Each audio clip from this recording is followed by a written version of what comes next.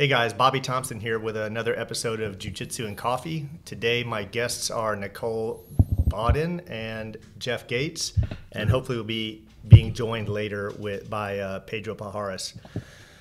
So our guest is a little late. It's supposed to be Pedro, but we're going to go ahead and jump into a couple subjects. Some of you guys may not know Jeff Gates. Jeff's been training with me for... How long you think you've been training, Jeff? A year next month. Yeah, already a year. Did you train jiu-jitsu somewhere else before you trained? No. And but you trained quite a few other martial arts. Trained Taekwondo in high school for about 7 years, and then about 3 years independently, just here and there. Aikido for about 2.5 years, and then I ended up here. Where'd you train Aikido at? I started training at a place called Wave Man on East Boulevard, but they're closed now. It was a really small dojo. It was just a married couple that really they just wanted a place to practice. Yeah. So they opened a studio. Then they ended up going under, I want to say 2 years ago? 3 years ago. Then I started training over on the west side off of Phillips at the Aikido Center of Jacksonville. Yeah, I've been there a few times. G Sensei. Yeah, I've met those guys, but one of my buddies used to run his jiu-jitsu school out of there. Okay. They used to have a jiu-jitsu program that ran out of there, so I'd been there and cross-trained with them. I think there's 2 guys over there that I know of, or at least one that does jiu-jitsu as well. So he trains like 2 days a week in each. Yeah. Man, so what's been going on in the world of jiu-jitsu? Did you see the Husamar Palhares versus Craig Jones match? I have not. No. Did you see Husamar, how he came out for that match? Did you see the photos of him? No? No. Man, he's freaking jacked, huge, Really? massive. Did you see the photos? A little bit. I know that Craig Jones won, but Yeah. because it was like posted everywhere on Instagram, and I'm like, oh, well, he did it. Yeah, that's impressive. Yeah, that's really impressive. So glad we had Craig here for a seminar. He did an awesome job. Was glad he pulled that out. I'm sure. That was a really good seminar too. It was all based on the legs and stuff, but I found it really helpful. So. Yeah, well, what's cool is that he rolls with everybody, right? Like that was super exactly. cool. Is that he rolled with everyone in the school as long as they wanted to roll and test themselves against him, and I didn't get. it's kind of frustrating because I had to take off and he just stayed at roll. Well, because there were so many people that wanted to roll with him. I'm like, I mean, I would be tired after rolling with all those people. I'm just gonna, go home and rest myself. But he's like Pedro. I wish Pedro would have been here. That would have been a phenomenal match, man. That Pedro pressure. Both of those guys are professional athletes, and Pedro's ranked in the top 100 in the world in black belts in IBJJF. Yeah. But Craig triangled me, which is frustrating because I'm a triangle guy, right? I think you told me about that. You were kind of upset. Yeah, not upset, but disappointed, right? Yeah, disappointed. That I got, triangle's been my move for 16 years now, and I thought I knew it inside and out. I haven't been triangled in so long, and he triangled me. But Carlson Gracie Jr. is going to be in Jacksonville Monday at 7 p.m. He's going to be at Luis's. Yeah. Oh. At Luis's Academy. Wow. I didn't know that. Yep. Yeah, $50. I'll make an appearance out there, I'm sure. Oh yeah, Monday is Labor Day. We're not gonna have class, are we? No class. No. So let's see.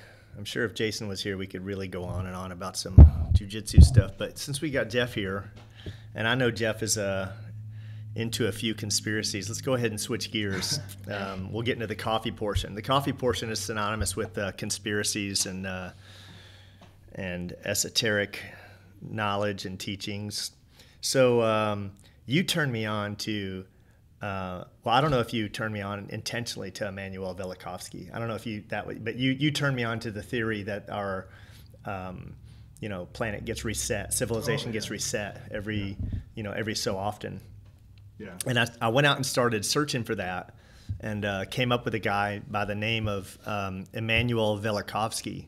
And he wrote a book he released it in 1950. It was called When Worlds Collide, and his theory was that, and it's more than a theory. Like, he has evidence, but the theory is that we get wiped out every so often, right? And his biggest evidence is the moon, and you could see that there's not any portion of the moon that's untouched by asteroids or comets. It's just the whole thing is just pockmarks, which is evidence that it's been hit over.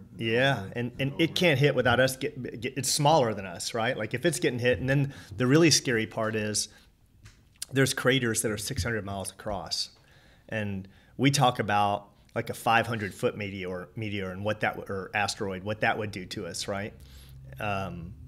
But imagine a 600-mile across, asteroid coming at 20,000 miles an hour or whatever. That would devastate the planet. That's the reset button. Yeah, that's the reset button right there. And there's plenty of them on the moon, so that it happens, right? Yeah.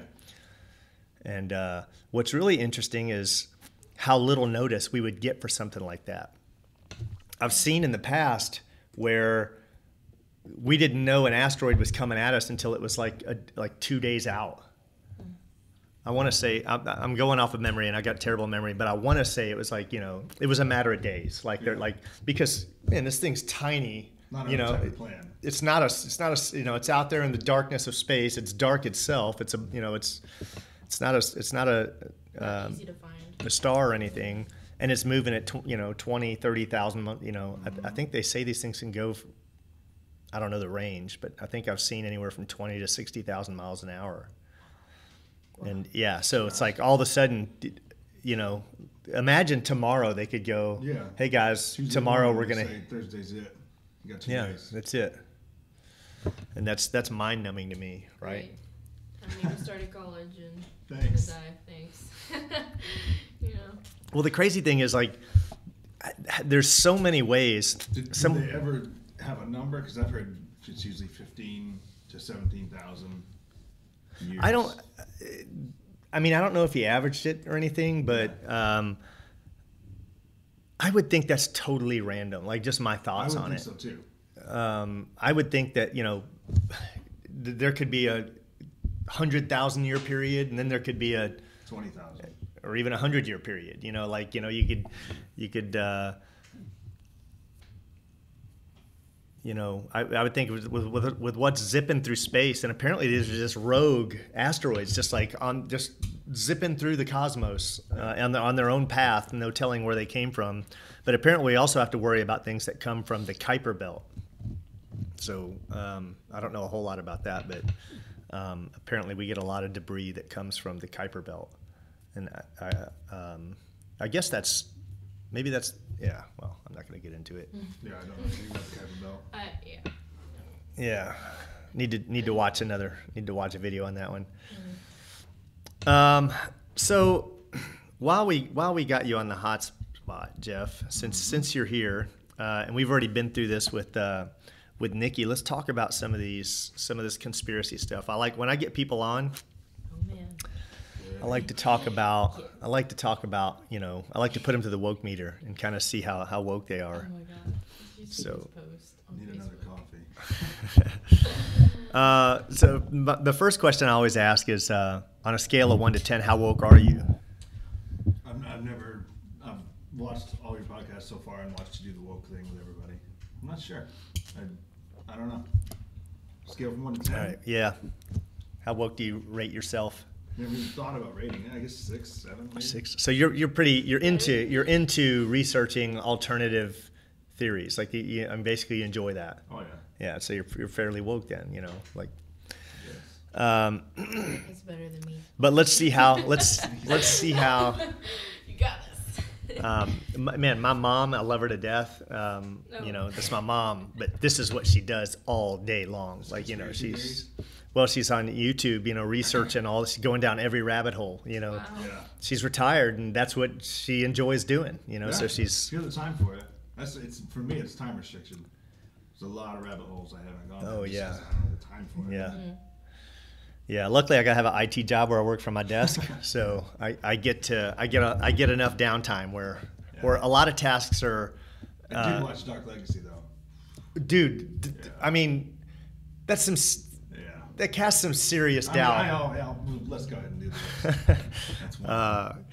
So do you think a secret cabal controls our government and selects our presidents, or do you think that we have a true democracy where we vote uninfluenced on our presidents, and that once they get to office, they're in control of our country? I'm going to go with Jason on this one. It's really not a secret. Yeah. I don't think cabal, I guess, but there's definitely some back scratching going on at the top. Yeah. I'm into, we'll try our 4-way split. Looks so cool. Oh my gosh. I'm into that. I'm into the whole cabal thing. There's some people that talk about it. I think first person I heard use that term was a guy by the name of Dr. Stephen Greer, and he runs the Disclosure Project. And, he's really into UFOs and ETs and whatnot. But also, I remember when I first watched, it's been, I don't know, years ago. It's probably been 6, 7, 8 years ago, and maybe longer, when I watched Did you ever watch Zeitgeist? Have you ever watched any of those documentaries? You got to watch Zeitgeist. My God. That's where you start. That's the video that transforms one into a truther. Yeah, Zeitgeist. Zeitgeist. Zeitgeist. This is like woke 101, right? I mean, basically, if you're a truther or you're woke, it also perfect for me. It starts with Zeitgeist. Okay. Yeah, it does for anyone, but they get into they talk about the Federal Reserve and educate you what a fractional reserve banking system is, and that the fact that our banking system, that the Federal Reserve is not federal, it's private, it's privately owned, and they print our money for it, at interest to our government. But they get into some other things, I didn't know before going down that rabbit hole. I didn't know about the Bilderberger Group, and I didn't know about the CFR, the Council on Foreign Relations, and basically there's these two groups that get together and select who our next president is going to be. If you, that's my belief system, right? I believe that the Bilderberg Group and the Council on Foreign Relations are really who kind of runs the government, right? And you'll just start with Zeitgeist, and it'll take you down that road, and you'll kind of see. Trump, or did Trump just throw a wrench in all of it? Well, that's interesting, right? Here's the crazy thing about it is,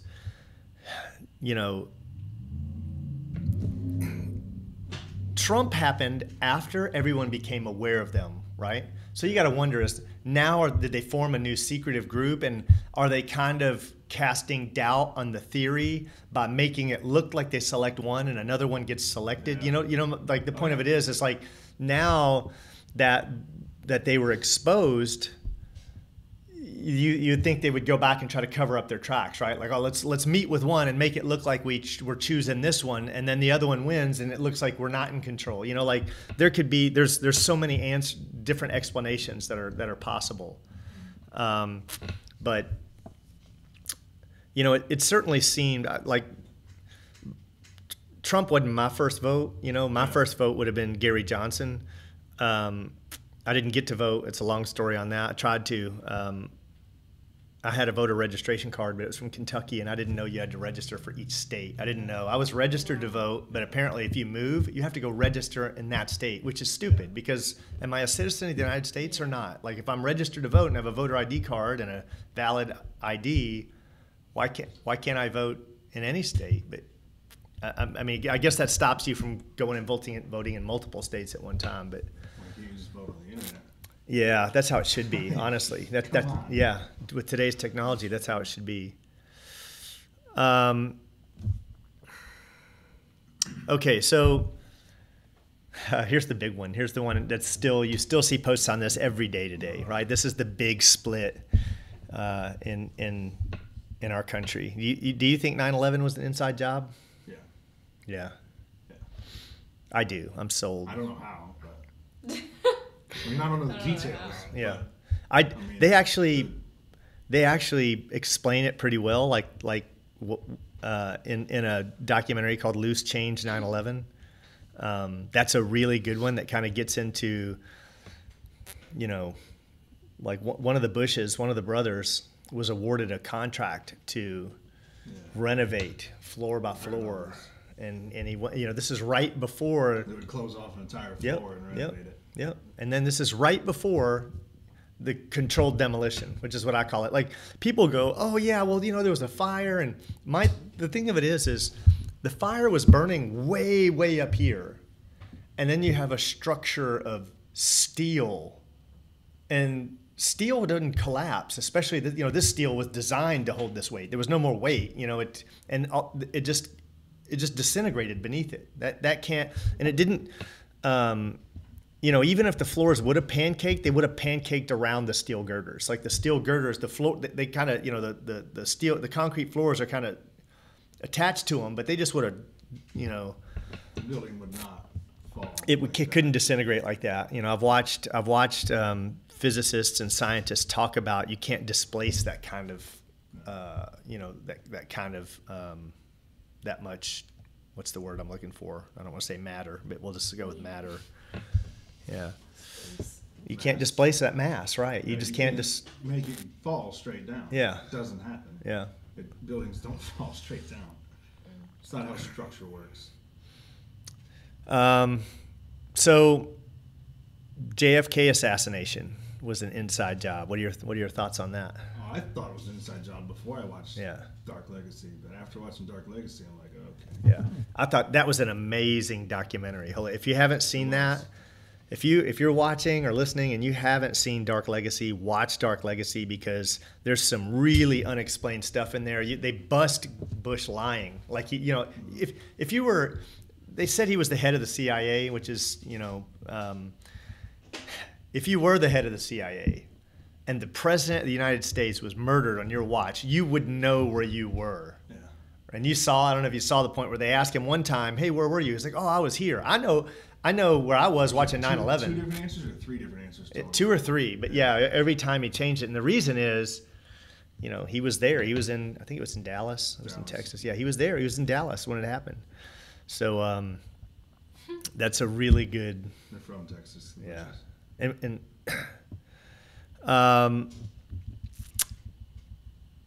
so let's move on to the Clintons. What do you are they psychopathic murderers, or is it just a? I'm not sure. I mean, it's entirely possible. Yeah. I don't think they're psychopath murderers, but it's entirely possible that they've had to get rid of a few. Now, Nikki, anything you have an opinion on, chime in. We're free talking here, so we haven't put Jeff stealing your children and taking them down the basement and murdering them, but I think for political reasons they probably had to get rid of a few journalists. Or I'm going to go out there. Maybe beyond political. Was it a have to though? Oh yeah. Yeah, you get some dirt on the Clintons and you have to go away. Yeah, I do. I think they're as bad. Like, I actually do think that they're like child molesting, child murdering, spirit cookers. I do. I wouldn't argue against it. If you watch, there's two reasons that I believe that. First off, Pizzagate, which I haven't had time to research it. Oh my God! If you read some of these emails that they were sending, and it's released on WikiLeaks. I've watched videos about it and stuff, but I haven't had a chance to actually. Holy shit, man! They're talking about child molestation. They are talking about $60,000 pizzas. Yeah, and like. 60-year-old people don't have this conversation. You should really try the pepperoni. Oh, I don't know. I don't know if I'm ready for that. No, you should. Trust me, you'd like it. We've done it. We've had it. And it's obvious. They're obviously not talking about pizza, and they're coaxing each other into things. And the leader that they're getting all this from, the owner of this pizza restaurant, is a convicted child molester and trafficker. Like, this is the guy they're getting the quote unquote pizza from, right? Like, and there was one lady did such a good video on YouTube, and she showed all these people that are in. She broke down all the people that were in these chain of emails, and one of these guys, I can't remember. He worked for the Clintons. He was in the White House, and he's doing some type of interview at his house, and he's got paintings of like children strapped down to tables naked, and he's like, one of the reporters or whoever's interviewed him asks about it, and he says, well, that's art. That's this very progressive artist. Yeah, that's progressive. And yeah, that's really super progressive, and he has multiple paintings like this in his house, right? But yeah, Pizzagate, that sealed it for me. But yeah, the Clintons, have you seen the documentary, The Clinton Chronicles? I'll watch it eventually. Yeah. I'm just strapped for time. Oh, it's so that's I think I'm kind of there too. I've been busy trying to do other things, so. Yeah, we're limited, obviously, but I have it on my list, though. Yeah. For sure. Yeah. All right, let's move on. You think we've been to the moon? No, I don't think we've left Earth. Yeah. What about you, Nikki? I don't think the human race has left Earth. What do you think? I have the same answer. I really, I don't think we've been in the moon. I mean, I still have to watch that robots to the moon. Yeah, probably. I wouldn't doubt that. I wouldn't doubt. I don't think a human being has left Earth yet. Yeah, I wouldn't doubt. I just know I saw 2 documentaries. Like I was without an opinion until I saw. 'Cause, I mean, you're without an opinion if you don't research it. But then I saw a funny thing happened on the way to the moon. And I tried to look for that, but on Netflix, and it said it was just conspiracies. Yeah. I didn't know if it was the same one or not. No, YouTube it. It's on the whole thing's on YouTube. Yeah. I tried to find it on Netflix, and I was like, no, almost it's not on here. all the juicy ones are on YouTube, Okay. and the 2 I recommend watching are A Funny Thing Happened on the Way to the Moon and Astronauts Gone Wild. But I was watching how Joe Rogan really flipped the script on that, man. He was really anti we've gone to the moon, and then all of a sudden he was 100% pro we've been to the moon. He's like, oh, yeah, there's no doubt about it, and that really kind of was a very strange. Did he explain like why he changed? No, he didn't. But Joe Rogan or Eddie was kind of calling him out. He's like, how'd you go from this, the stance that we'd never been to the moon to all of a sudden we've definitely been to the moon, and he had no explanation for it. I mean, until I find evidence or like I hear evidence that's like really proving that we've gone to the moon, I mean, I don't believe it. Yeah. I mean, I've seen too many things that show like how we haven't been to the moon, so I don't know. Yeah, how would we be? I think it's super cool if it's indeed real that we're looking at populating Mars. Did you know that? Yeah, I heard about that. Did you know that? Like Elon Musk is actively recruiting astronauts to go on a one-way trip to Mars. But then live there and like build there. And to colonize. I guess that's the right word. To go colonize Mars. Yeah. I think if that's indeed happening, that's super cool. There was, I think, a movie on that. This dude, I guess he was on Mars, and I think he was like the last of his crew members, and he was there for like years trying to get signal back to Earth. I forget what it was called. I know. What I'm Matt. I think it was Matt Damon. Yeah, I think Matt Damon was the actor in that. Mm-hmm. That was an excellent flick. That's pretty good. But yeah, it's going to be. I hope it happens. That'd be super cool. I think as long as I could take my family, I'd go. I'd go in a minute. Like if Elon Musk approached me and said, "Hey man, you can take your wife and kids," and they were down, I'm down. Get me away from this craziness, right? I doubt people are gonna be shooting people up on Mars, right? Like, it's sad that you don't want to live in the city because the city's crazy, right? Like the city's freaking crazy. Like I carry a gun. I carry a gun.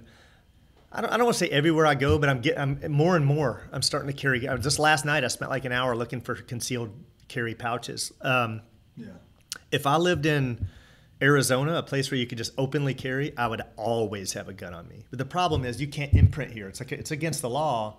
Like if you concealed carry, you're not supposed to be able to see any trace of that. Exactly. And that's hard when it's summertime and you're trying to dress cool. You have a t-shirt on and shorts, and you want to be strolling around with a thick 9mm with a couple extra magazines, right? Or not magazines, but clips. Better have some big pockets. I know. You don't have anything to hold it in. Brendan turned me on to this. He got a bigger fanny. It's a bigger one I now. like It's his big. fanny pack. It's like this big. It's kind of, looks kind of weird, but at the same time, when he Put it, opens like, it on up, his hip, though, too. when you open it up and drop it down, man, he's got his 9 in there, and he's got 2 clips on the sides. It's pretty tight. It's pretty dope.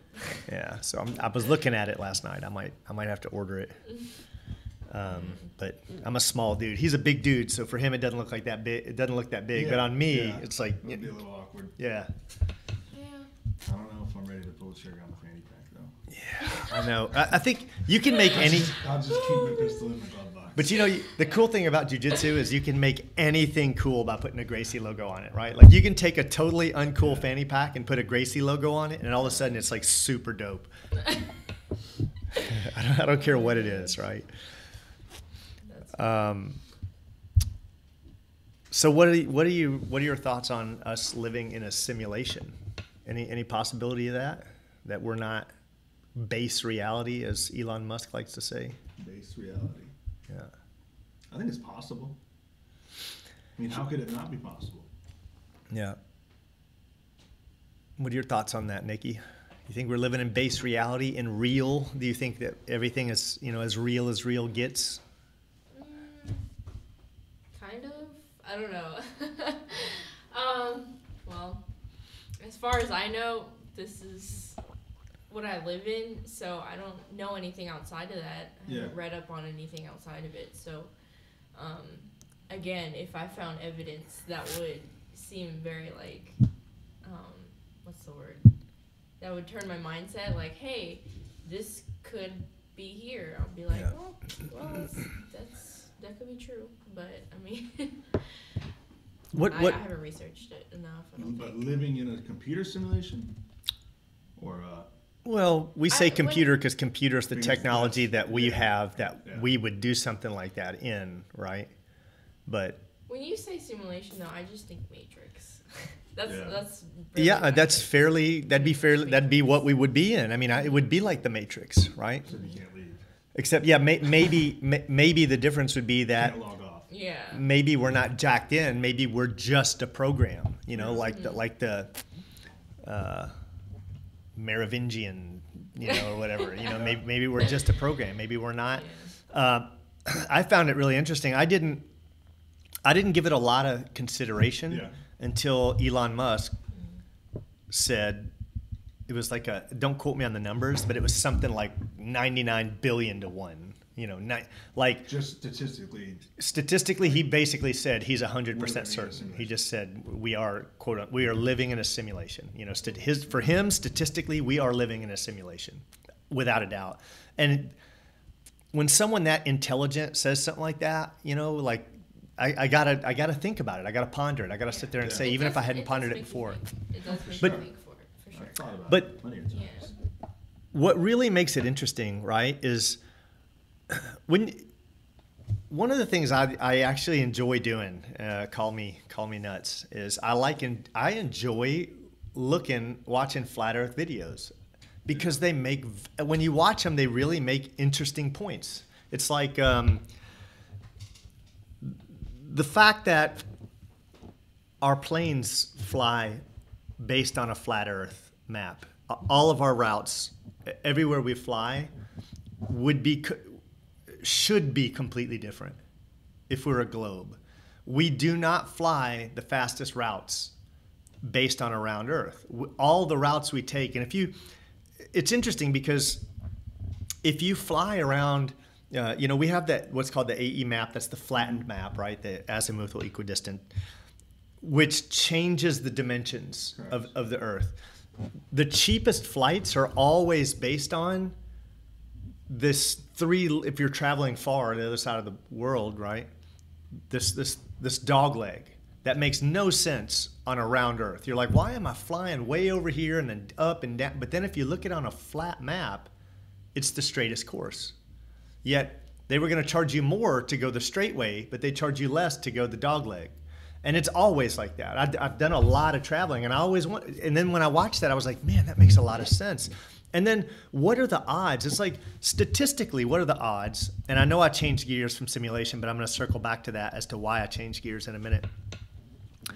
What are the odds that from the North Pole, no matter which way you go, if you're standing at the North Pole, if you go, you hit Antarctica, you hit the walls of Antarctica, right? These 300-foot sheer cliffs, which basically, that means that in theory, it does work that Antarctica could be a perimeter. It does work. It is that way. If you go south from in any direction at the North Pole. You're a hardcore flat earther? No, I'm not. You just like no, to think about I like to think about it because they make like another video I watched, and I know it's repetitive for people watching this. But one of the videos I liked on the flat earther, there's two that I liked. One that I liked was that some intelligent people with money went and tried to find the curve with lasers over over lakes and over oceans going, and they couldn't find it, and they didn't see any deviation. And I'm like, that right there is interesting to me. Like, why can't they see that curve? How did they go out? They should have observed, X amount of feet, or it was like a lot. It was like 15 feet or something like that. But they didn't observe anything, not even an inch, Or another one is that like a guy launched a rocket up, and it hit something. It looked like it hit something. I don't want to say it hit something, but it kind of stopped mid-flight. This thing is doing, I don't know how many, a couple 100 miles an hour or something, and all of a sudden you hear a thunk, and it just stopped. Oh. And that makes no sense. Also, another really interesting thing is that if you look at the rays of the sun coming through the clouds, and you can look at this in any photograph. You could pull up any photograph on the internet. The rays always come out of the clouds like this. And I remember people talking about like the flat earthers that have done all this math, and they've got their own scientists and whatnot. They've got their own, they got the people on their side. They've got pilots who have converted like into flat earthers that are like jumbo jet pilots saying, yeah, man, it only, it's, the logic only works if it's flat, right? But they estimate that the sun's like 250 or 300 miles up in the sky, right? But if the sun were, I don't know how many miles away it is, 99 million or something, some crazy stupid number. I heard Stefan Molyneux say it once, but it's a big number. Yeah, the rays would logically come straight through gaps in the clouds. I mean, if something's that far away and it's penetrating, when you take something close, it's here. If the light source is here and the clouds are here, then you'll see light coming at all directions from that. But if your light source is way, way, way up there, like, miles and miles above you, you're not going to get any of this. You can't get that. It has to be this. Because there's no way you can get this when the object that's emitting the light's up here, right? And it's not refractions. It's light. That's what I was just going to say. It's just hitting the back of the cloud. No, it's going through. It's where there's gaps in the clouds. There's been very, very, convincing, compelling people. These people, they seem intelligent, and you're looking at their explanation. And they're like, this isn't refractions. Here we have a cloud that has holes in it, here, here, and here, and look at the angles where the light's clearly coming through the holes. It's impossible if the sun is that far away. And it's stuff like that so it's things like that make me wonder, maybe it's not round and maybe it's not flat, maybe it's a simulation, right? Maybe it's both. Because if you're in a video game right? And imagine how video games progress. The programmer says, well, they're on an Earth and it's round. Yeah. But technically, it's nothing. It's not round. It's not flat. They just kind of said it has to have these effects. You know, it has to have these properties. Correct. So that it works, right? The rules. Yeah, but it's you're creating this weird logic to, but so that's one of the reasons I think maybe sometimes we are in a simulation, right? Because then you could explain a lot of these inconsistencies that when the great developer was developing all this, he kind of overlooked. What are we doing with science? Are we hacking a simulation? Yeah, maybe we're trying to and we find these. That's where we find the double. We figured out chemistry, biology, physics. Now we're into quantum theory. Are we just hacking the computer as we go? I don't know if we're hacking it, but we're definitely studying this logic, rules. And figuring out rules, right? Which, and at the core sense. level, If you want to figure it out, you got to break it. Yeah. Well, no, what was the simulation made for? I would just think that it would be for studying. It would be for studying. Like, what if you wanted to know? Like, let's say you were a superior race, and you wanted to find out what the best government is. You could run a simulation with millions of people over here and say, let's try democracy, let's try socialism, let's try communism, let's try. Hit the reset button every 20 minutes. Yeah, exactly. And just like, okay, well, that didn't work out too well. Maybe you could kind of see what works best in the it's possible, right? It would make sense. For me, everything's gray. Like I'm not 100% sold on anything, but I do find. That's how I am. I'm not like sold on it unless I have like really good evidence. Yeah. Yeah. So. Simulation could be possible, but I don't think I know enough about it.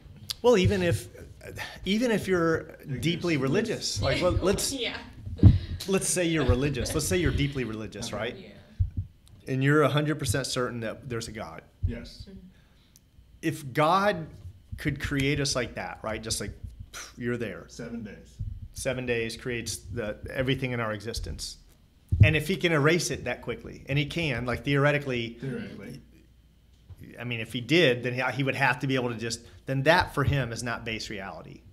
His base reality would be something we can't comprehend. He's outside of it. He's outside of it. So even if you're deeply religious, we're a simulation because, we exist, but I mean, it'd be like a computer program that's sentient, You exist, you think, therefore you are, but I can wipe you out, therefore you're not base reality.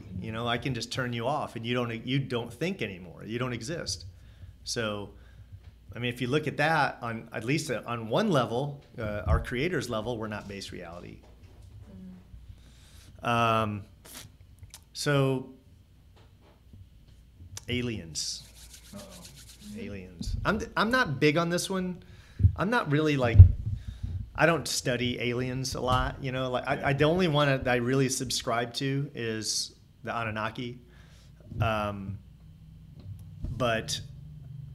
I wouldn't doubt it a bit if there were grays and Pleiadians and all the Draconians. Yeah. There's huge groups of followers, right?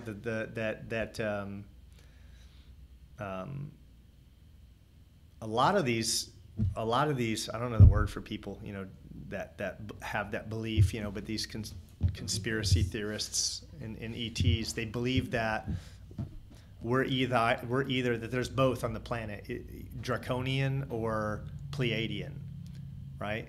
Like that's the star. Like those are the constellations. Like all these ancient megalithic structures, they all have these portals that point somewhere, right? Like they'll either point to this constellation or this constellation, and they almost all either point to this Draconian constellation or this Pleiadian constellation, right? This star that they call the Pleiades, or it might not be a star, it might be a constellation, but it's something like that. I don't give it that much. I don't delve into it that much, but I do listen to it, and kind of remember tidbits of it. But there's a huge group that believe that, and they believe, I guess they believe that like the Pleiadians are like the good ones, like we're the light creatures, and the Draconians are the darker ones, you know, and then that's this the yin and yang, and that's this that's deeper. friction that goes on in our world, right? Friction. But what are your thoughts on aliens? I don't think it's too far-fetched to think maybe that they figured out how to break time, and it might be just a really advanced version of us coming back to check on us. Yeah, I would like, yeah, that's a good one. That's a good one. You know, like time travel. We're coming back to maybe tweak the steering wheel a little bit. Like, hey, you're getting off track here. Yeah, that would be super. Man, time travel would be. I would think. I would hope the creator would make it so that time travel weren't possible, because you can undo everything at any point in time. Like, no matter how much progress you made, it can be undone. It can be screwed up by someone else. You know, it can be like, even if you went back and perfected it, some other dumbass farther down the line can go forward, more forward. And, you know, but then you get into the multiverse, and right, that's all happening right now anyway. Yeah, but I subscribe to the theory of our cosmos is so huge. It's like it's beyond comprehension, and there's got to be unlimited amounts. There's got to be so many aliens out there that I exist a million times. There's got to be so many. In order to make it from where they were, they'd have to learn how to time travel anyway.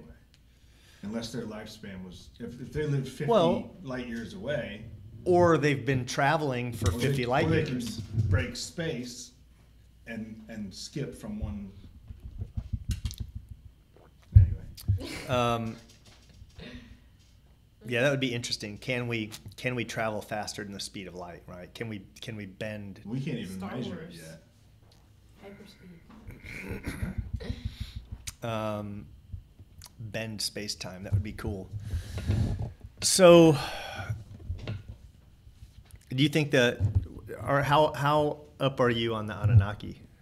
A little bit. I watched a couple of. You sent me a couple of links. I watched 2 of those videos. It's pretty interesting, for sure. You found it. Do you find like what were your initial thoughts on it? You kind of convincing, or is it kind of like some Star Trek shit, or? I'm not sold, but I don't think it's impossible. But it's also not impossible that they were just a better version of us that sometimes split, you know, one of the third reset of the planet, and they just happened to evolve. Yeah. Maybe, I mean, maybe they got out. Yeah, it's. I don't know enough about it. It's just interesting to me how. It's very interesting, for sure. I could watch videos. I could just everything in the Bible. Hours. Well, watch 2 of those videos. Oh my god! I just I know. 3 hours. I know, especially if you're watching Anunnaki. If you're blazed. They already had nuclear weapons back then. Yeah. So what's the time frame? Are they like they're saying they're 250,000 years ago? 250,000 years ago is when we were created, according to all accounts. Was when Homo sapiens were created. And 450,000. Well, humans. I Homo don't. Sapiens are only 70,000. Okay, yeah, modern humans, right? Homo erectus lived for 2 million years. Well, they created us, quote unquote. They created Adam, the Adamu. I don't know what that. I don't know how that maps over to scientific, right? Like all I know is that they said. In Zechariah's teachings that 450,000 years ago they came here, and 250,000 years ago they created the first Adamu, or the first Adam, right? Okay. But what is interesting is I was watching it was about the same time I got into the first Zechariah stuff, or probably the same year. I don't know which one came first, but I remember watching this video.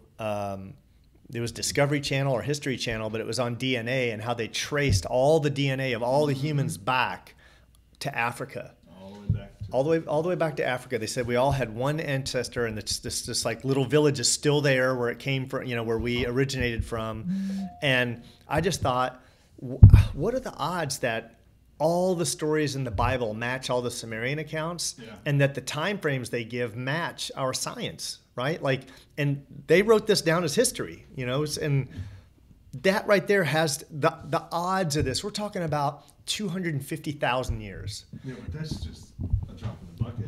250,000 years. Yeah, but for that to match, what I'm saying is for that to match up, sure. And then all these other accounts, and there's something wrong with, for me, there's something wrong with religion. There's something, it's like, oh, this huge faith, like maybe it's all the,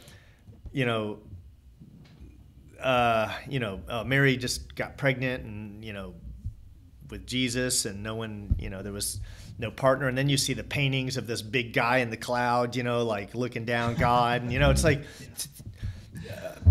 but there's obviously something real there for all this lore to filter down thousands and thousands of years. So they're all the same story, just. Yeah, but they're written accounts. They're like the Dead Sea Scrolls. They all have a flood story. They all have a prophet. Yeah. They're all the same story, just split into different religions. And when you start reading Zechariah Sitchin stuff, that's all there. And that's the amazing part. Like that for me is the part that makes it convincing, right? Is the fact that all the stories in the Bible are there. And supposedly they gave us the basics. Yeah, I can't remember if it's base 6 now or base 60. I can't remember. Base 6 or 60. But the sexadecimal, I think it's called. I think that's another term for it. But all our time, so they gave us time, and our algebra. Like that's where we get all our degrees of a circle, 360 degrees of a circle. So, it's all pretty interesting. All right, let's switch gears here. Let's talk about, the next one I said, is there a 10th planet in our solar system, right? Because that would also corroborate or certainly give credence to the possibility of the Anunnaki theory, right? Are you familiar with the 10th planet, or the one that broke up and turned into the asteroid belt? Well, so that story, what happened is, I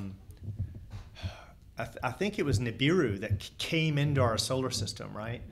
And it got caught in our sun's orbit, and it's on this the theory is that it's on this huge elliptical 3,600-year orbit. But early on, when it was kind of joining our solar system, it hit what used to be, I think it was called Tiamat. Like Earth is basically the remnants of, if I remember this right, Earth is the remnants of Tiamat. And like basically Tiamat got cleaved by Nibiru, and half of that became the asteroid belt, and half of that became what was left, Earth. And if you look at all the planets, what's really interesting, there's science that corroborates that. Because if you look at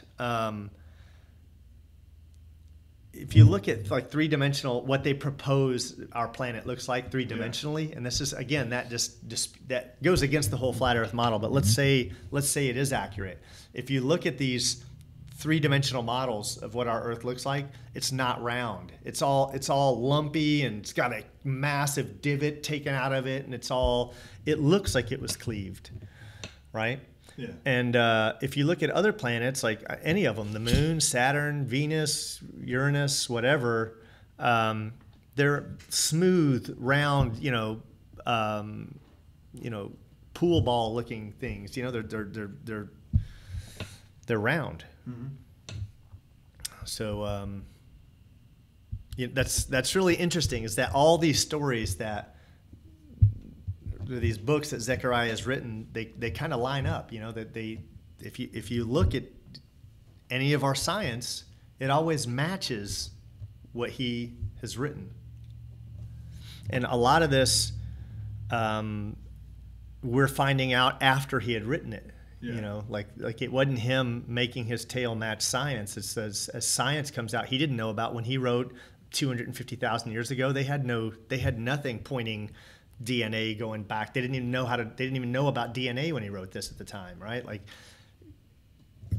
going back to Africa at 250,000 years ago. So, but yeah, so apparently we're 99. Even NASA right now is 99% sure that there is another planet out there in our solar system. Really?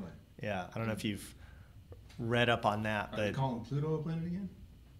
that I don't know. I don't think so. But Some no, there's. people think it is, but technically, since it's not big enough to be a planet, they say it's a star. So. Well, not a star, but Or not a star, but you know what I mean. right. Satellite. Some type of satellite. Yeah, satellite. But yeah, they're saying that what they can do is I guess they run back these models of all of our planets of all going around the sun, and they can see where I don't know how to explain this right. I need to be like a physicist or something, but they can see where the bends are, where gravity's pulling. They can see where somehow I can't explain it. What's pulling what? Well, they can see that. Have you ever seen the helical model of the solar system? Helical? So the sun is shot out of a cannon, and we're all just. Oh yeah, no, I've following seen it. that. Oh yeah, absolutely. So it's not stationary, and we're all just twirling around it. It's out in front, Right. And all the planets are following it. And that would make sense with the flat Earth, because if our Earth is spinning like this, following the sun, the only thing that's exposed to the heat of the sun is the top of the Earth. So if we're just occupying 10% of the Earth, and it's a globe, that's the only part that's melted yet. Yeah, interesting. Helical model. But somehow they can tell. Yeah, I've seen that. I've seen it. Yeah. I've seen that hurtling through space like that. But no, somehow they can use it, and it has to do with like we can't see the planet, but we can see the gravitational. You can see it bend the light. Well, you can see it where it's affected the trajectory of other planets, where the went like. Yeah, they play off each other. Yeah, that's interesting. Yeah, they believe that there's, but it's so far out there, right? It would be, it could be anyway. You're talking about a 36,000 year orbit, butterfly, or 3,600 year orbit. That's huge. Imagine 3,600 years to go around the sun. It's a long ways. My game's off today. You ever heard the theory that we're ruled by reptilian shapeshifters? Yeah. Yeah. I did watch V when I was a kid. Yeah. And it was a great movie, great show. Well, it was a show then a movie, I think. Yeah. It was a show, That's and right. then they dropped a movie at the end. And it was a great show and a good movie for the 80s. But no, I don't believe reptiles. You ever seen any David Icke footage? You ever seen that guy on YouTube? No, but I've seen a lot of reptiles. Shit. He makes a good living traveling around the world, giving huge conventions, speaking at conventions. There's a and lot writing of books. suckers out there. I mean, yeah. I see a lot of reptiles. It's fun to watch though, because it's totally fun to get into and laugh about, but I could never take it seriously. Yeah, but it's always interesting because they have some kind of pseudoscience, right? Like they'll have this evidence that they produce, right? And when I see stuff like that, I'm like, I don't rule it out. Like I just mark it as a possibility. I'm like, it's possible, right? It would be interesting if that were the case. Like, what if they were telling us? If we're in a simulation, then yes, anything's possible. Anything. Sure. Well, even if we weren't, if you want to talk about we live in a multiverse, right? Mm-hmm. There probably is a shape-shifting thing out there. Shift between them. Yeah. Yeah. I mean, I'd say it's possible. What are your thoughts on chemtrails? Yeah. No. There's so much more efficient ways to do it. Why would they bother with chemtrails? Yeah. It's interesting. I never. You know how potent whatever it would have to be, whatever they're spraying, how potent it would have to be by the time it dispersed down to our level. But I have seen. I'm not big on this one. I don't do a lot of research on it. I don't watch. I don't. I think I may have watched like 1 or 2 videos in my time about chemtrails. Yeah. And but they do have those few photographs or even video walkthroughs of these planes. Yeah. That have all these tanks inside. And, and it's like. Once again, it's neat and interesting to go down the rabbit hole. There's many more efficient ways. Why not just put it in your food and then box it up and sell it to you? You just gave them an idea. Good job, Yeah. Jeff. They're already doing I think they're already doing that. Yeah, I think probably. that's They're already done. doing it. Yeah. Go to McDonald's. They're Yeah. already doing it. Yeah. I think they're already killing us slowly. Well, what they're doing is they're feeding you this type of food. So when you hit 30, you have to start doing these drugs, and then you're So you beholden for the rest of your life. pay for all these medications. And as you age, you increase your medications over, and then that's all. It's just a big game. Yeah. Yeah. If this is a simulation, then the greedy ones are winning. For sure. Yeah. I think they said that the gap is getting bigger and bigger and bigger. That 1% is getting smaller and smaller and smaller, right? Like more and more wealth is going for that to that super elite class. It's a sickness. Yeah, it is. You know what's amazing is you never hear anything about the Rothschilds doing anything, right? Like you never hear You that. never hear about it. No, you don't hear that. Oh, the Rothschilds just donated $100 billion to, Ethiopia or something. You never hear that. And this is like the richest family on the planet. I never hear them do. They have enough money to change the world. Yeah, twice over. Yeah, and still be one of the richest families in the world. They could fix everything in the world. Well, I don't know if you can do that. but Well, Most things. you could most monetary issues. get everybody fed and housed. Yeah. But no, they're not trying to do it. Have you ever heard of UBI, Universal Basic Income? Yeah, UBI. Yeah. Have you heard of that? So I guess there's like this.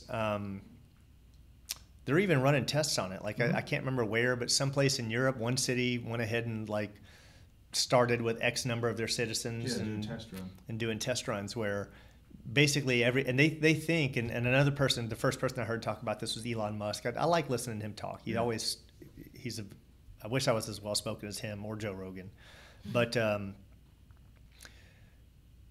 he talks about that's the future, a universal basic income where everyone will have enough money to live and that especially like 20 years in the future because 90% of jobs, or I'm just making up a number, but a large chunk of jobs are going to be, taken by robots and computers, right? Like there's not going to be building automation and fire alarms. Yeah. And I'm telling you, in 20 years, we're going to eliminate all the jobs. All the jobs are going to be eliminated. When cars start driving themselves. Yeah. Like legit start driving. Yeah. Well, themselves. even like Amazon, when most of the distribution happens in the warehouses by themselves, and I work in all the Amazons. We have a national account with them. Yeah, and I've seen the videos where they have these. Yeah, they have like little robots that'll like pick up the packages and take them where they need to go, and then there's a sorting facility on the north side. They have 2 shifts, a 2:00 p.m. and an 8:00 p.m. Yeah, and they get paid for a shift, and all they got to do is sort the boxes. So if they can do it in 3 hours, then they get paid for a shift and they go home after 3 hours. Dang. They'll sort 28,000 packages in 4 hours and then go home for the day. And that's all just humans and conveyor belts. Well, then you look robots like in the mix. Their facility up by the airport is, I want to say, 1.3 million square feet. 1.3 million square feet. Yeah. On the roof. And then you talk about like distributing the packages with drones, right? So it's going to be that eliminates UPS and FedEx drivers. Robot sorting followed by drone distribution to homes, and it's kind of a scary thought if you think about it, like robots just taking over.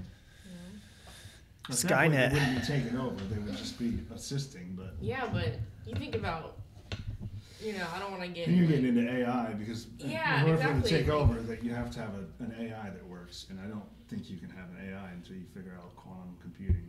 Yeah, but you never know. But we supposedly have sentient. We supposedly have sentient Dang. programs today, right? So oh God, I can't remember the name of the test for it. Turing Test, 35%. So you got to trick 35% of the people communicating with the entity into believing that they're communicating with a human. And they've already passed that with text, like get a crowd of people in a room and start sending them all text messages. Yeah, I don't think this is about faking though. Like they have. No, it's not faking, but if you're talking to a computer or a robot and you don't know, you're now. But we're talking about, like, for example, I think it was Google. Google had some AI running that started communicating with another system, another AI, and they developed their own language that developers that nobody could understand. Yeah, and they had to shut down both AIs. They pulled the plug. Pull the plug. It's already happening. Because well, that already happened, right? Because they couldn't make sense, but they knew they were communicating because they were doing their tasks. Yeah. But what they didn't like is that they were communicating in a language that nobody else could speak. It was they. Imagine that these two AIs conceived a way to communicate that couldn't be outside of our ability to listen. Yeah, and we couldn't even reverse engineer it. Like it was beyond our capacity to break it. So yeah, they shut them down. Good. Yeah, that's already happened. You're already But supposedly, self-destruction. I can't remember the author. This is such a good documentary. It's the guy who wrote a book called Singularity, and his name is I can't remember his name right now, but let me see. This is now our listeners are going to be like, Singularity documentary. I gotta see this guy's name. Is it on YouTube? Yeah. I have to remember to look it up on YouTube because I always try to look it up on like Amazon or Netflix, and I'm like, I don't see like some of these things that he's talking Yeah, I about. couldn't find the Clinton Chronicles on anything but YouTube. I thought it was on Netflix though. Might be. I saw it something. Dark Lake. Transcendent Man. Dark Ray Lake. Kurzweil is what it's called. What is it? So the documentary is called Transcendent Man. There was a movie made. Well, he coined the term singularity, right? And are you familiar with what that means? Singularity. Singularity is when we reach a point where you can't distinguish what started off human and what started off robot. So basically, we'll have androids walking around that will look so real that we won't know if they're human or android. Or halfway in between. Yeah. We won't know if they started off robot or they started off human. Yeah. They'll be interacting, and that is called the singularity. But in that documentary, which is probably 2010, 2011, I think I first saw it in 2011. It was probably a year old when I saw it. He shows you science that'll blow your mind today. Today. I remember they were taking like little shaved slices of human brain, and they would hook it up to diodes, and then that brain would hook it up to like Microsoft Flight Sim, and it would start flying the plane. At first it was just crashing, right? But then it figured out how to fly. They'd keep the slice of the brain alive by giving it proteins in a petri dish, right? But it would fly all over the world, and it would land and fuel, and basically it needed stimulation, and it also didn't. Stimulation wasn't just crashing all over the place. It learned that it could fly and control where it went, and it flew around, and yeah, that is amazing, right? But they also went over to Japan, and he looked at some of the AI over there, and he talked about, I want to say it was that documentary where they talked about this ridiculously expensive computer that they had in Japan that was like totally sentient, that we already had it. And it was, and what he was talking about in there was how long it would take for that to get down to the size of a phone, right? Yeah. Before all our phones are sentient. Her? Yeah. What, did you see that? Yeah. I thought that was a great movie. It was a good movie. Debating on watching that. Oh, watch it. Watch it. Really watch it. Yeah. Because I'm not going to ruin it. Don't. Actor so much. Don't. Oh. I love that actor. Yeah. He always does such good movies. Yes. Yeah. He flipped everyone out. He did some. Just some stuff. Everybody does some stuff. He's a nutty dude. But you can do that, right? When you're I did some stuff in hotel rooms. Yeah, he's He made a couple movies right there in the middle of his career where we're like, what am I watching? Really? But I watched him. But he's a powerful actor. He can get away with that. is. It's called when you're rich and famous. That's called being eccentric, right? Yeah, it's just I mean, look at Jim Carrey right now. Yeah, he's pretty deep out there. He's out there. So, we didn't really talk flat Earth. I don't think so. I never got your sentiments on it. The only way I could buy into it is the helical model. If the top of the Earth, or what we think of the top of the Earth, is facing the sun, and but that's hard for me to swallow that. I don't know. It's possible though. Like I don't. For me, it's a matter of just. If it's true, and we're just part of a globular Earth, then we would have to rethink a lot of our science. Mm. But it's totally possible.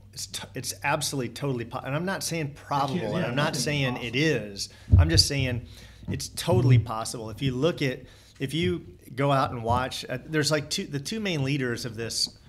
I guess if you want to call it a movement, would be Eric Dubai and Mark Sargent. And these guys are like hardcore. They're the guys out there making videos with 200 proofs and my iPad just shut down for no reason. Interesting. Oh. But we could be a prison planet. We could be this massive Earth. It would make, like, if you tied flat Earth and simulation / prison planet, if you tied those together, it would make more sense than just saying the Earth is flat. Yeah. If you said the Earth was flat and we're in a simulation or a prison planet, then they would have every reason in the world to misrepresent everything. Misinformation. Yeah. The Earth is round. Right. When it's really flat and just a snow globe on the top of a. Yeah, but I think that's also a lot of it is when people hear flat Earth. I mean, 500 years ago, everybody in the world thought the Earth was flat. Yeah. But when you, I think part of the problem is when you hear it today too, people just imagine a disc floating through space, right?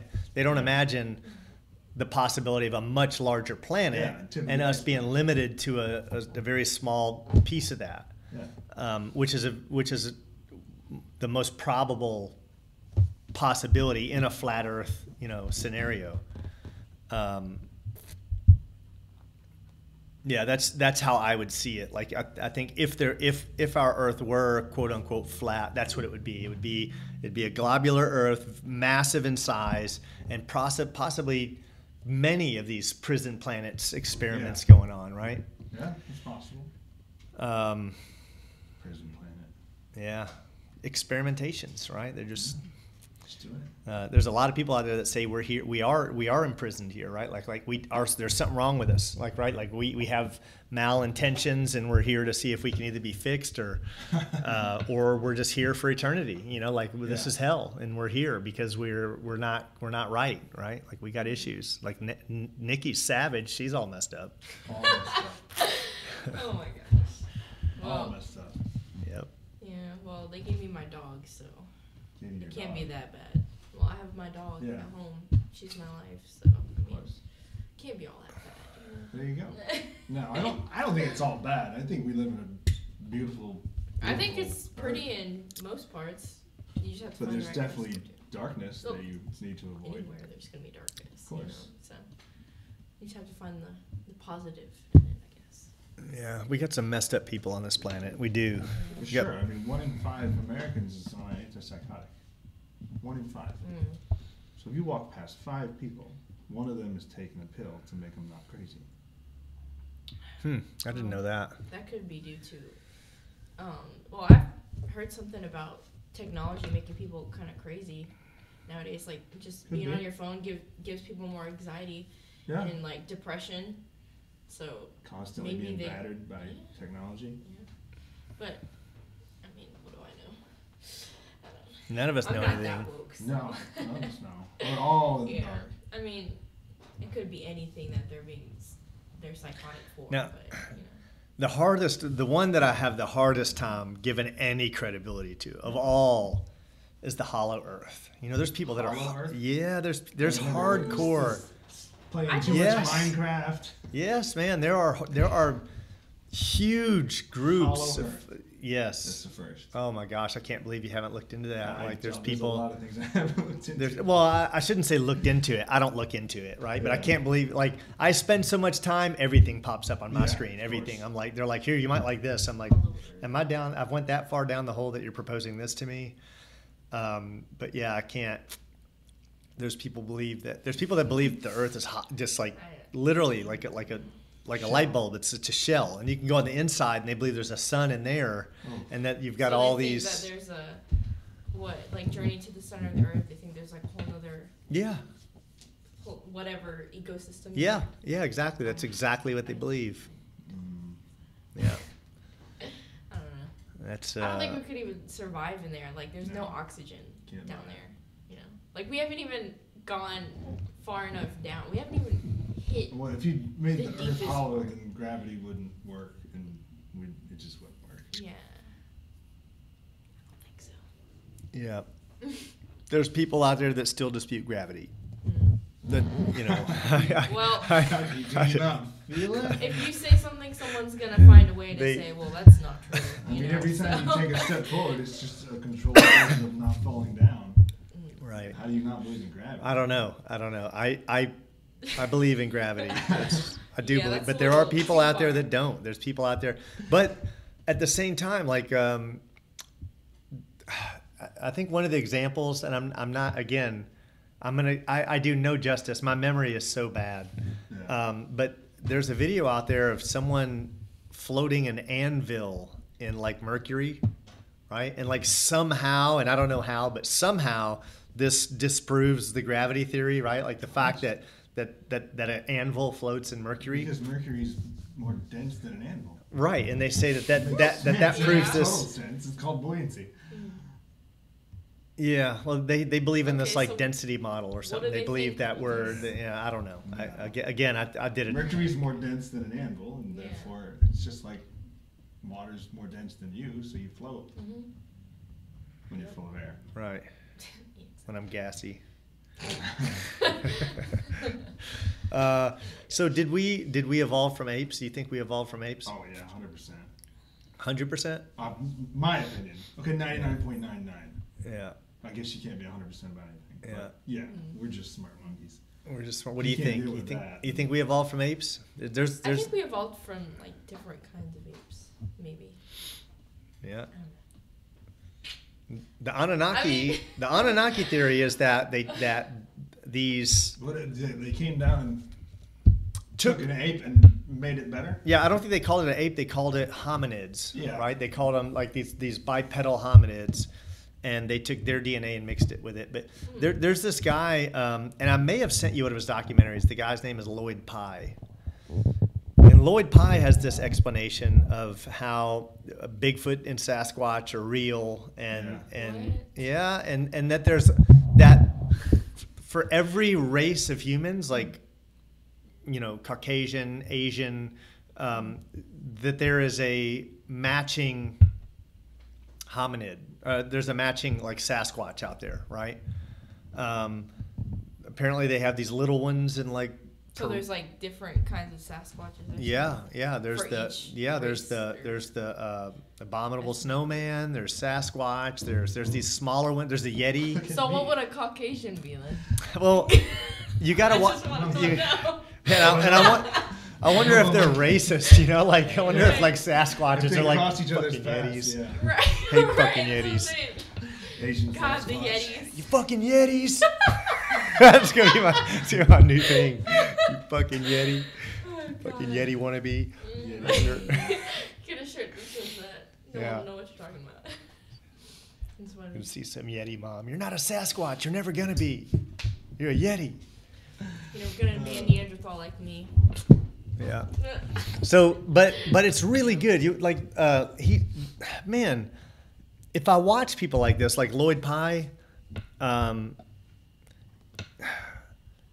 I can recognize when someone's more intelligent than me. I can recognize when someone's more educated than me. I can recognize when someone's more better spoken than me, when their brain works better than mine. Like that guy's brain works better than mine, you know, and I'm like, and he's on and about this theory, and I'm like, man, there's got to be some substance behind it. This guy's intelligent, you know, like how do you get, you know, either he got fooled or this guy's been researching this for 20, 30 years, you know, so. But he's certain, you know, or at least he believes that there's several, you know, iterations of Sasquatch, and that all around the world they have these stories of these hairy, upright walking creatures, and he believes that those are what was experimented on to create, and that's how we ended up with different races of, you know, modern humans, right? I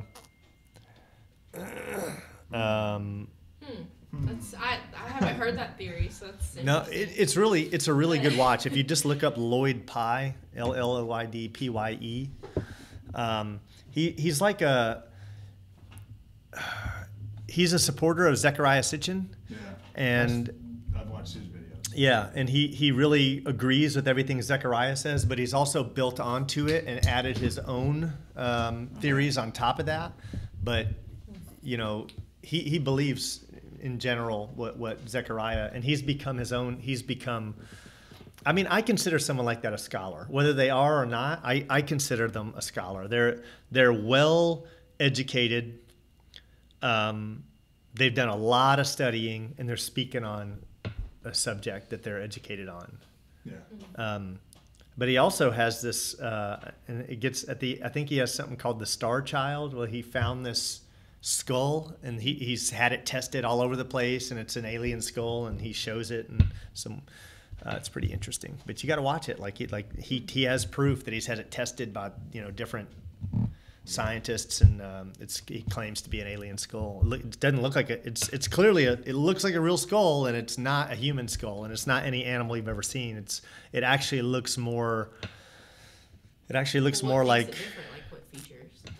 It's more like a gray. It's like bigger head at the end and more pointed down here, and bigger eye sockets. It's like it would look like what they call a gray.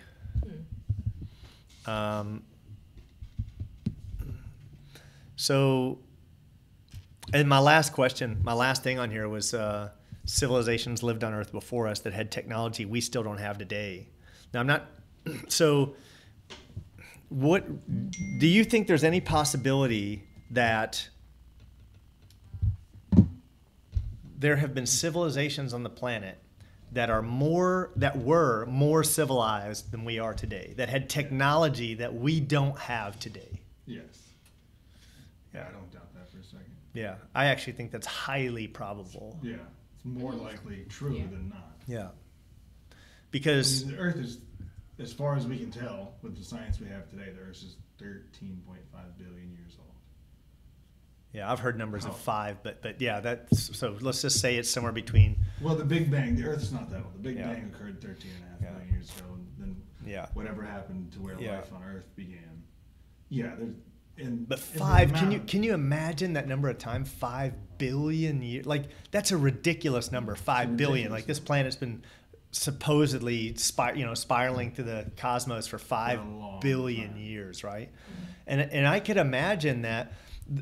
So my latest, for a long time there, I was really hooked on Zecharia, and I still am. Like I don't pass up a good Zecharia or a new Zecharia documentary if someone else does a video on YouTube. I love watching anything regarding the Anunnaki, and but now what I'm into is megalithic structures. Yeah.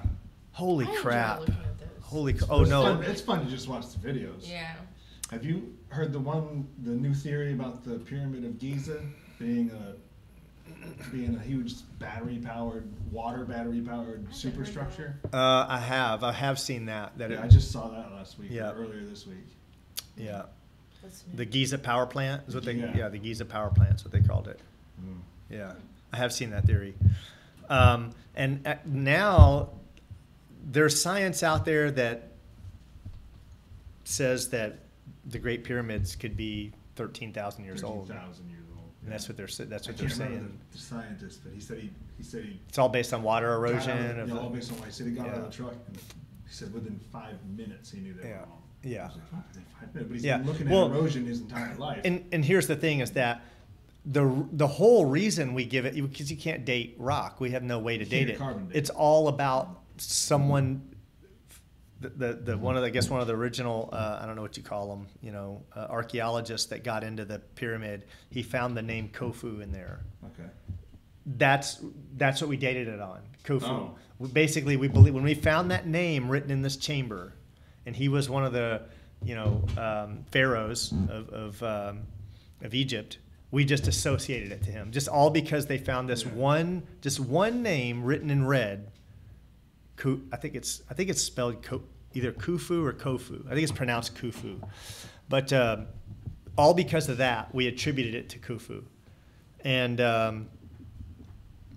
but yeah, now they think that the pyramids are, and there's a really good documentary out there called The Pillar. It's either The Pillar or Pillars of Enoch, and it's this theory that Enoch is who built the pyramids. The Great Pyramids, Enoch. And that's, are you familiar with the Book of Enoch? No. Okay. So, have you ever heard of the Dead Sea Scrolls? Yes. Okay, so the Dead Sea Scrolls are these, by all accounts, biblical writings that date back to the times of all the other biblical writings. And for a lot of people argue that anything in there should be included in the Bible, right? It's like they're biblical writings. Yeah. And one of the books in there is what we call the Book of Enoch. And Ethiopian Christianity included it in their Bible. They added it in. So some Christianities have added it, but what it is that it's the story of Enoch. And don't quote me on all this because it's been a long time since I've listened to it, but I think Enoch was the father of Methuselah, and Methuselah was the father of Noah. But Noah is under Enoch, right? He's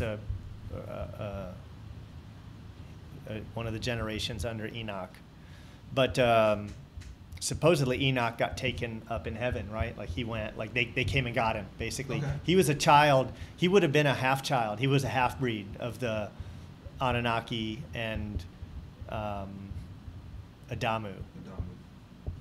And I think that's interesting because that's what they called them. They called the earthlings that they created the Adamu, and then we call them Adam.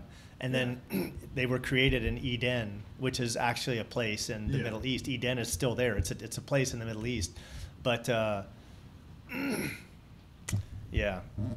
So, but going back to, because I'll always spin off to the Anunnaki. I could talk about them all day. If we go back to this, like, civilizations ahead of us, for me, all of these structures, which are all around the world. Yeah. I'm talking Baalbek, the pyramids. You're talking about Sacsayhuaman, Pumapunku, Machu Picchu. You're talking about Kailasi Temple. You're talking about this technology is all around the world, and we can't do it today. We can't. The truly amazing part that I like to explain to everyone, that because if you don't look at this when you see it. Yeah. And if they don't talk about it, you'll never have that interest in these monolithic structures. Is that some of these things are made with, 150-ton stones with 12 cuts on them, 12 angles. I watched a lot of it. And these angles, let's say there's, it looks like a jigsaw puzzle, right? It's beyond anything we could even fathom. It's a meter thick, which is 3 feet, and the stones mounted all around it fit with razor blade tolerance. They're also scaled front to back. So not only is there 11 perimeter cuts, then the rhomboid on the back, which is 11 perimeter cuts, is smaller than the rhomboid on the front. Yeah. So the whole thing scales. It's impossible for us to even consider. Yeah. that they did it with copper and hammers, right? I make knives. You can't do any hard work with copper. It would be almost conceivable unless they had tools that power tools, and people who have looked at the structures have seen that they say that is a power tool mark, that right there. And but I think that they would have had to have done it with there's a word for it. We actually have terms for these hypothetical materials, or these hypothetical processes, right? There would be a process.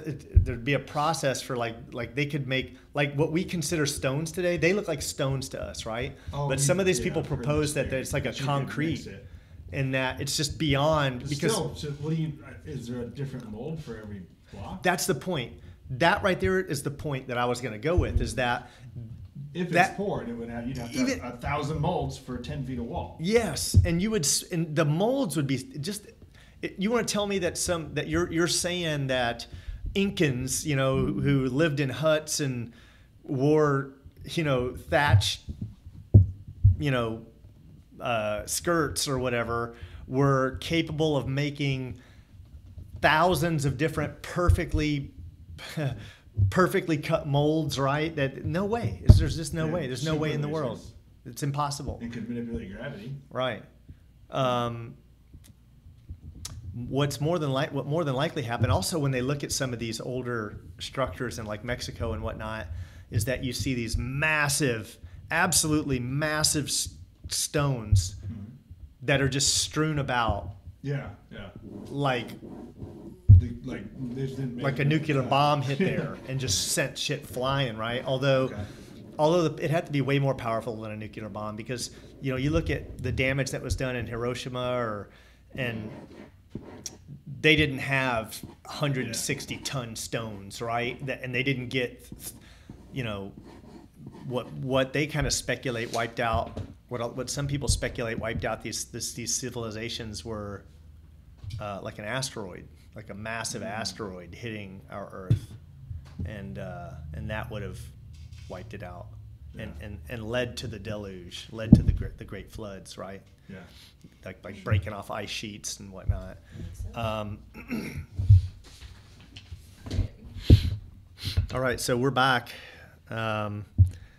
Let's move on to lifestyle. So Jeff, what's your exercise regimen? As much BJJ as I can, usually 3 to 4 days a week. Other than that, just calisthenics. I have a battle rope and pull-up chin-up bar, and a 50-pound kettlebell, and that's it. That's all my workout equipment. That's the rope where you... It's not an official battle rope. I was surveying the Dames Point project when it was woods before it was the Dames Point terminal, and a tugboat line washed up on the breakers, on the breaker wall. Took it home, had it.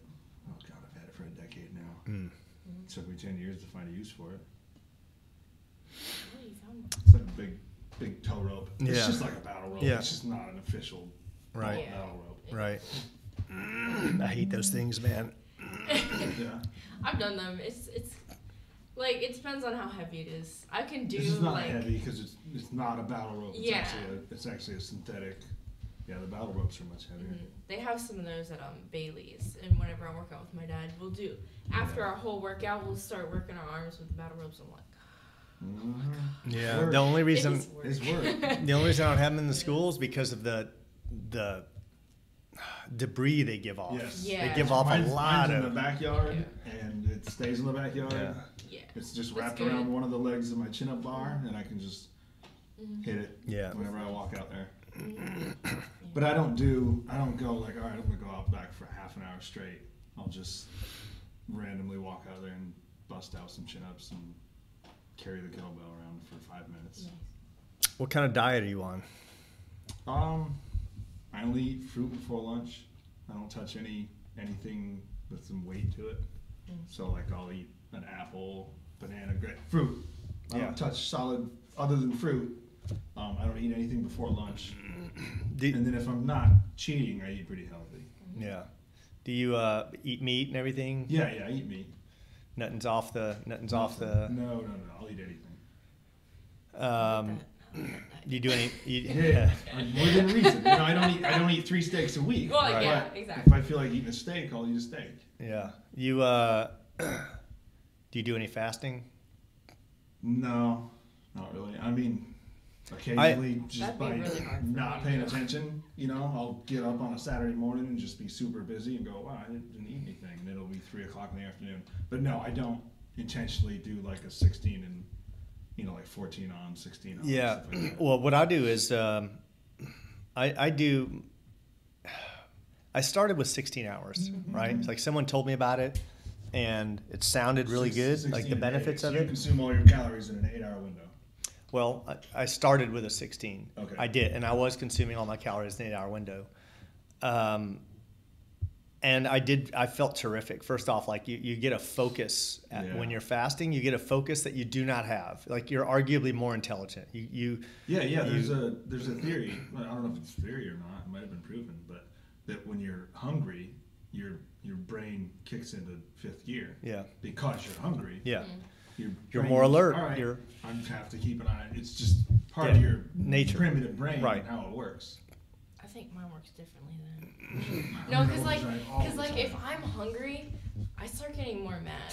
Yeah, my I'm wife just like, gets hangry. I need to eat now. Yeah, my wife will I'm get gonna blow- hangry. I literally, no, I didn't eat anything, and I was just so mad. I didn't even know why. I was just mad, and I went in the kitchen. I made myself a salad, and then when I Good to took go. the first bite, I'm like, oh my god, First, my wife starts getting, I'm okay. getting edgy or mad. First thing I'll say is, when is the last time you ate? Yeah. And usually the answer is, I'm hangry. I usually Go like eat. when people are like, hey, go eat that. I'm like, okay, Yeah. go eat a salad. All right. For me, I can Yeah. go, like I said, I'll wake up and get busy in the shop on a Saturday, and it'll be 4 p.m. and I'll realize I haven't eaten anything. Yeah. I'm just going. Yeah. No, so I started with the 16 hours, and 16's hard, man. 16. Yeah. And sometimes I do 16. It's not off the. But basically, what I did was I said, well, I'm going to do a minimum of 12 because when I started fasting, what I realized was that I wouldn't go in, but on a good day, 8 hours without food. Usually, I was going closer to like 7. I'm always up till 2, 3 a.m. right, and I'm up at the latest 9. I'm up doing work late. I work. I'm a night owl, so I'm up late, and I was always snacking. I didn't realize it. I guess I do 12 or 13 hours because Yeah. I usually don't eat breakfast. I only eat my fruit in the morning until like 9 o'clock. Yeah, And I don't eat, if I eat right after jiu-jitsu, that's the latest I eat. yeah. Well, I pay attention now. So basically, Yeah. I mentally mark when I have my last meal, and I will not eat before 12 hours Okay. has gone by. And that for me, I can see like I'm probably losing a little bit of fat. I'm kind of my body's toning up. Specific time, is that 3 hours of your sleep that you do the 12 hours? Yeah. But then I'm up for another 3 hours or so, and See, I'll get up at 6:30 in the morning, and I won't eat till 9 a.m. yeah, and it's actually not. I'll eat as late as like 11, 12, but I won't eat before noon the next day. And when I wake up and start work, I'm way more productive. Yeah. When you're hungry, That's you're more what I found when I productive. switched to just fruit, because most of your energy throughout the day, a lot of your energy goes into digestion.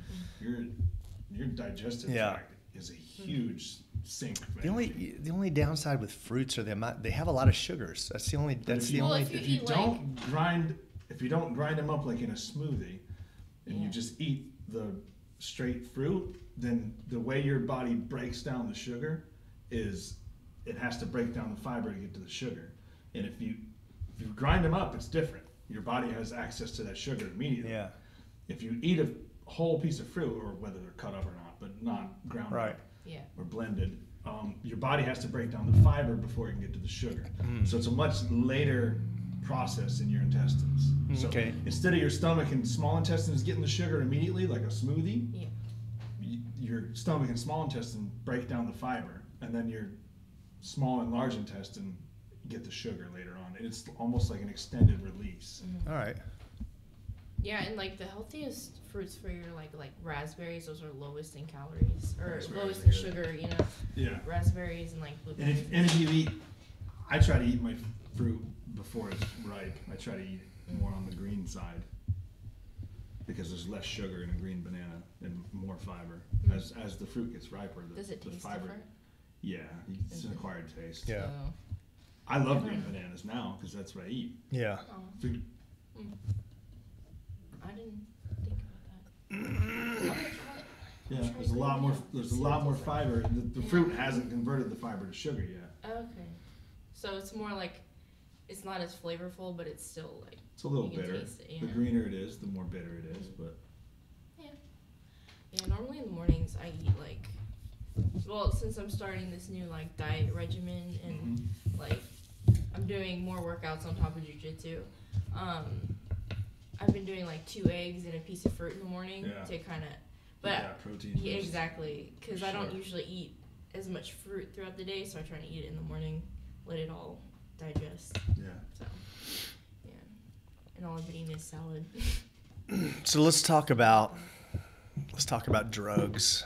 Let's talk about drugs. I'm sure everyone out there wants to hear about drugs. Everybody wants to talk Well, about you're not drugs. getting out of me, nothing out of me. So Drugs in your hand right now. What? Coffee's a drug. Coffee?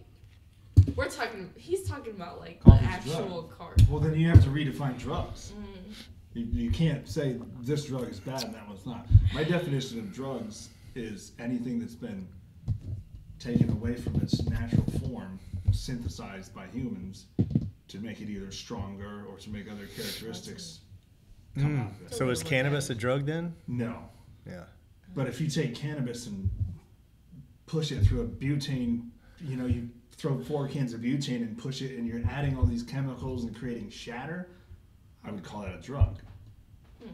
Yeah. It's just like coffee's not a drug, but if you It's a stimulant. put it in, coffee's a drug, everything's a drug, but it's a food. Yeah.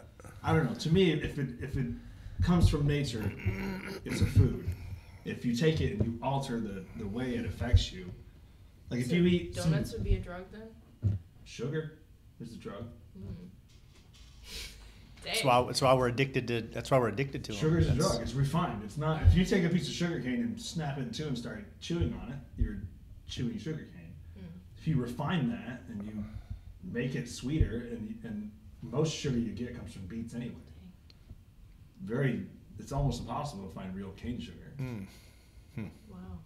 I mean, you can find it, but I'm saying 90% of what you get over the shelf is refined white sugar. Yeah. And that's from beets. It's not even from sugar cane. I If you didn't know buy that. sugar Sugar cane, cane's good though. Like I've had it. of course, It's of course. really And sugar from sugar cane is better for you. It's closer to the natural source. good. Yeah. I didn't know that. But if you define, like, people chew coca leaves, and it's a stimulant. And then if you chew too many, you get a little drunk off it and pass out. But when you take coca leaves and make cocaine, and then make crack cocaine, I don't think coca leaves are a drug, but cocaine is. Yeah. But so is Abilify, and Zoloft, and Xanax, and Right. all of it. So, would you consider cannabis medicine? I think it can be, Yeah. for sure. Yeah, I think that cannabis has medicinal For qualities. sure. I would think, yeah, it has medicinal qualities. Yeah. And I would prefer for pain relief. I'd rather use cannabis. For anxiety, I'd rather use cannabis. For, personally, I think cannabis is a good thing. I think it should be legal all around the world. I think it's bullshit that a government can come in and tell us that something that grows naturally is illegal. I think that's bullshit. But they're going to say, oh, but alcohol is totally legal. It's man-made. It's a psychoactive drug that makes you angry, but that's cool. That one's legal. You ever experimented with any? What drugs can you talk about that you've experimented with? In the past? I don't know. He just started laughing. How much of that laundry basket you want to get into? I've experimented with probably more drugs than most people, I Yeah. would guess. For sure. Yeah, But that's a how lot I of people was. have I grew up in. experimented. I just went whole hog. I mean, yeah, I'll try it. There was a lot I tried and never tried again. Yeah. There was a lot I didn't try. Yeah. I was smart enough to just go no, not that. Yeah. One. I did. I grew up in Kentucky in Louisville, and cannabis was mainstream. It's that like was a buffet up there. Yeah. You know, you grew up in Kentucky. You smoked cannabis. I don't care. You were so nerdy if you didn't. Yeah. But it wasn't about that. It was just about everyone did it. Everyone knew what it did, and everyone liked what it did, and everyone was in a great mood. And that was just part of growing up in Kentucky for me. Kentucky. Drank a little bit of alcohol. Whatever. What about? What was interesting though is I had never done any type of mushroom. Yeah.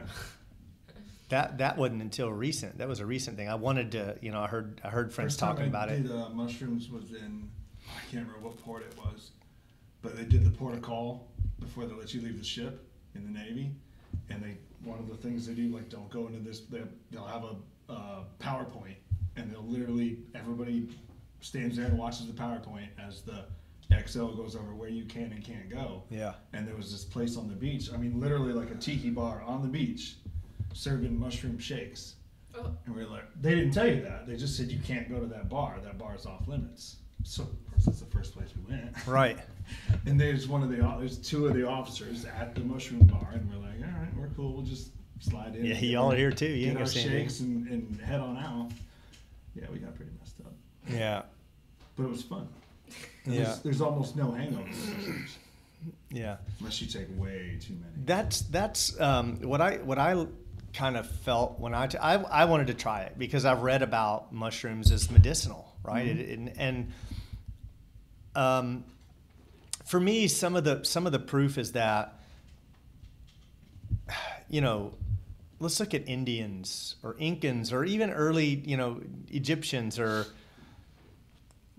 this was something that they used medicinally, and it was something that they used to become closer to fix a problem. Maybe they had a problem they didn't know the answer to, or they to mend a friendship, right? Or maybe to right a wrong, or to commune with the dead. Like basically, no matter what that purpose was, it was always perceived to be a beneficial, good thing.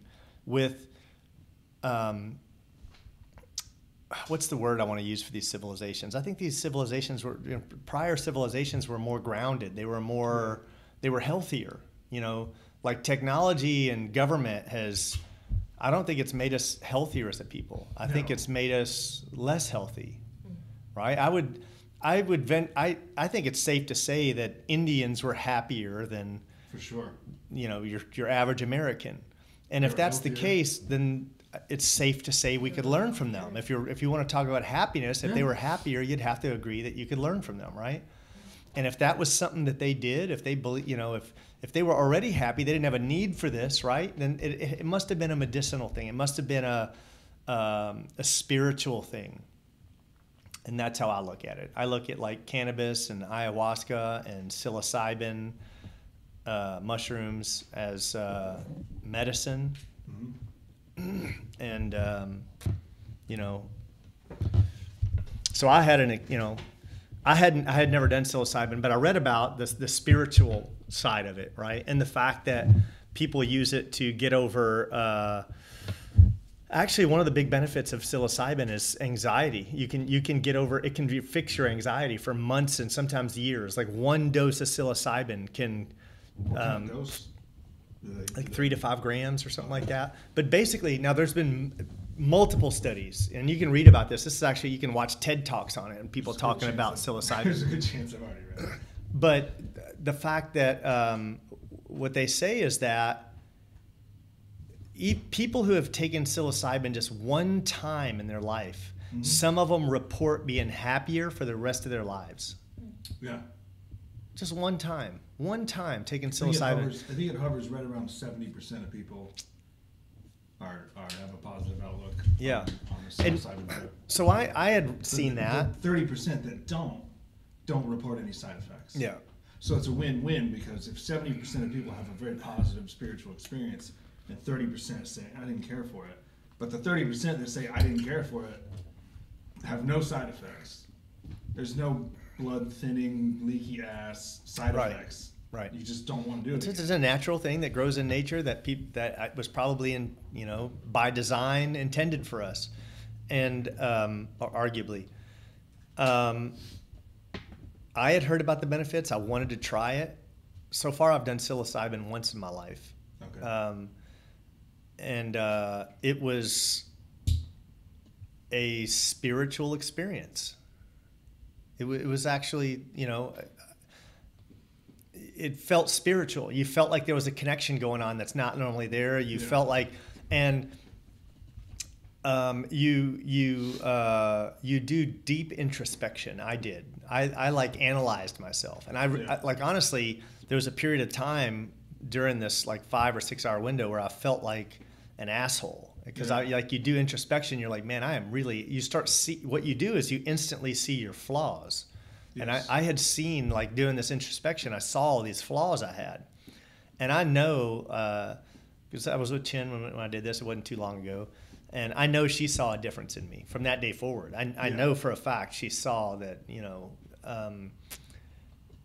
towards the end of it, you come out and you're like, I'm going to be a better person. I see all these crappy things that I'm doing that you just can't see without it, right? But they talk about ayahuasca being... I believe that you could see all that without it in time. Yeah. But yeah, a psilocybin trip for sure will wake you up. Yeah. Anything past 3 grams is going to wake you up. Yeah. Quick. And then you hear about, which I haven't tried yet, microdosing psilocybin, which is an interesting concept that's becoming mainstream. Taking small amounts that you don't necessarily feel or don't affect you in a way that's like. It's not psychoactive at that point. Yeah, or if it is, it's so minuscule, it's like unnoticeable, Yeah, or the first time you do it, you'll notice it, and then after that, if you take five microdoses a week, 1 per day, and take a weekend off, after the first or second, you might not notice it on the first dose. Yeah, is it? And I'm curious because I we've talked about this, and I know you know a little bit more about this than me. Is it a?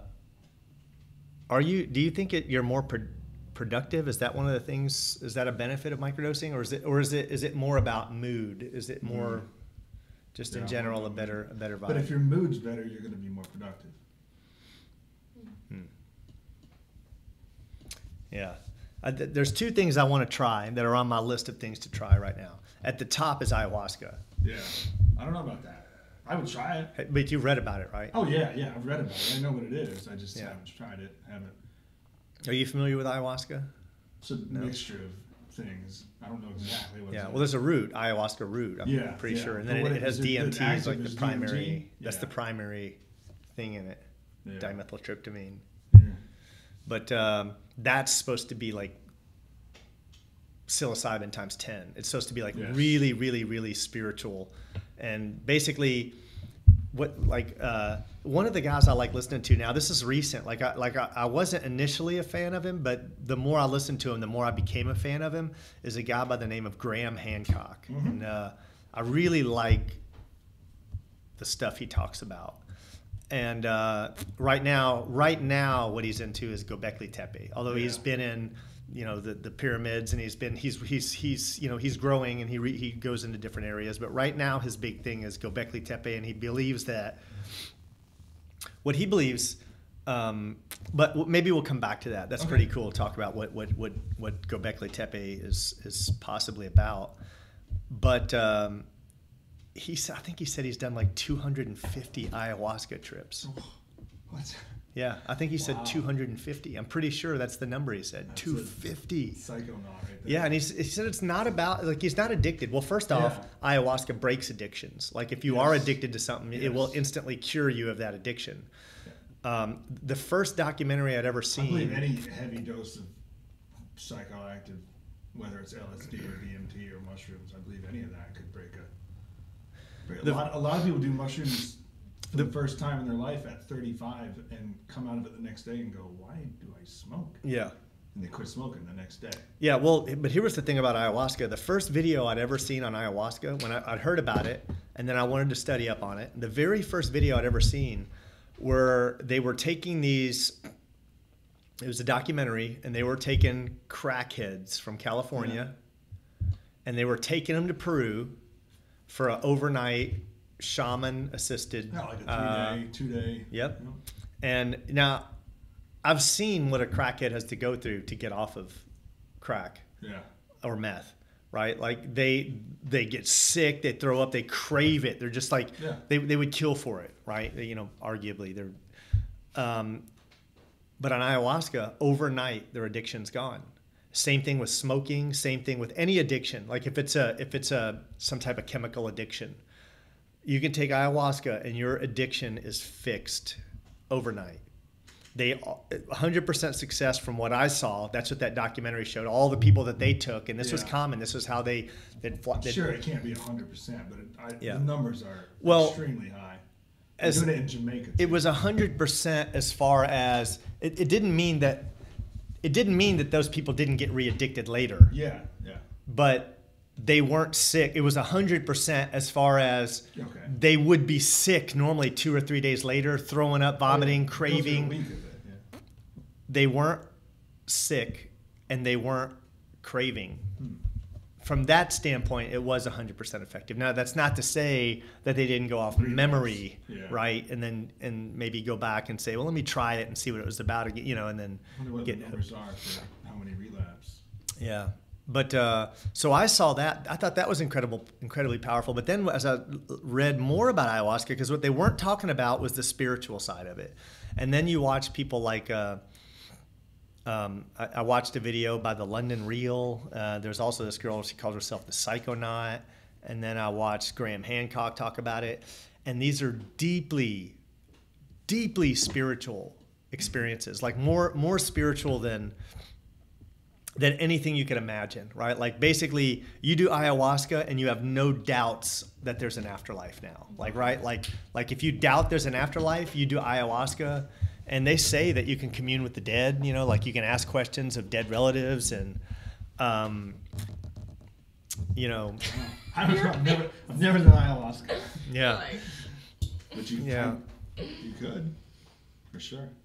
Yeah, There's definitely something there in psychoactive substances. Yeah. That is worth scientific exploration and/or personal use, but that's up to everybody, to each his own. Yeah. That and I'd like to try microdosing psilocybin. I don't think it's a bad thing. I don't think it's. I think some of these things make us better people, and unfortunately, the bad rap, like just the bad rap that cannabis has, is all corporations that have been pharmaceutical companies that have marketed their own stuff, knowing that with cannabis that have no market for that stuff. And we're talking about multi-billions of dollars of markets, you know. And a lot of people just don't realize that. A lot of people have been duped. A lot of people are sitting there, have been convinced that, you know, the first, here's your brain on, remember that one when you were little? Here's your brain on drugs, fried eggs, you know. Egg, Remember that one? That's what I grew up with, right? And everyone was just like, there was this thing going by of how bad drugs were. And actually cannabis was making the most well-adjusted kids out there. They didn't have, yet you look at these parents all drunk every night. Alcohol's legal. They're beating their kids, right? They're all angry and shit. Nothing against alcohol, but just don't argue with me that alcohol is better than cannabis, right? You smoke a blunt, you're not going to beat your kid. You drink a 12-pack of beer, you may beat your kid. That's all I'm saying. That's the difference between cannabis and alcohol. So, talked about drugs. Do you consider yourself religious or spiritual? I would say spiritual, not religious. Did you grow up practicing any religion or? Yeah. My parents took us to church. What? Assembly of God. Assembly of God. I'm not even familiar with that. It's a Protestant branch of some branch of Episcopalian. Yeah. What branch do you subscribe to, Nikki? Man, We talk about so many woke topics. It's just, I don't know. I subscribe to Christian because, I mean, that's what I was raised on. And I even went to church today, and I don't know, just the feeling, it always makes me feel good when I'm in there, we're talking about God, and, you know, when you're talking about the Anunnaki, and I'm just like, man, that could be possible too. But, I mean, I have an open mind about, you know, a lot of things, so, you know, well, I'm sticking to Christianity, because that's I don't what think, I know. I'm hedging my and, bet. I mean, if you think about it, it's a whole bunch of people getting together with good intentions, Yeah, right? it's a great place to go. It's a great place yeah, to start your day off. it is.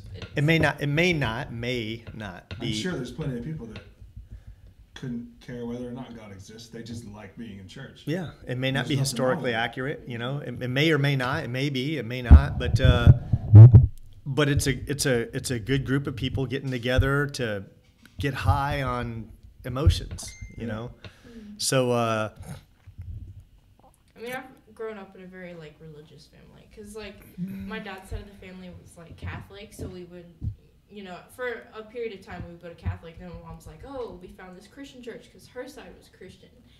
And that's kind of what I, like, converted to. Because it's not as harsh as, like, I mean, it's pretty much the same. But it's not as harsh as, like, Catholic. Catholicism. Yeah, exactly. So, I mean, I go Christian. So, Yeah. Just I grew up. I was raised, you know. I grew up going to a Christian church. I went to actually it was Lutheran Baptist, and my mom and dad made me go every Sunday, and there was a reward. There was Bob Evans. If I went to church, that was the motivation. That's how they got me. Come on, we're going to Bob Evans afterwards. All right, okay. I guess I'll go up. I'd sit there, and I hated every minute of church. I'm just sitting there and couldn't sit still.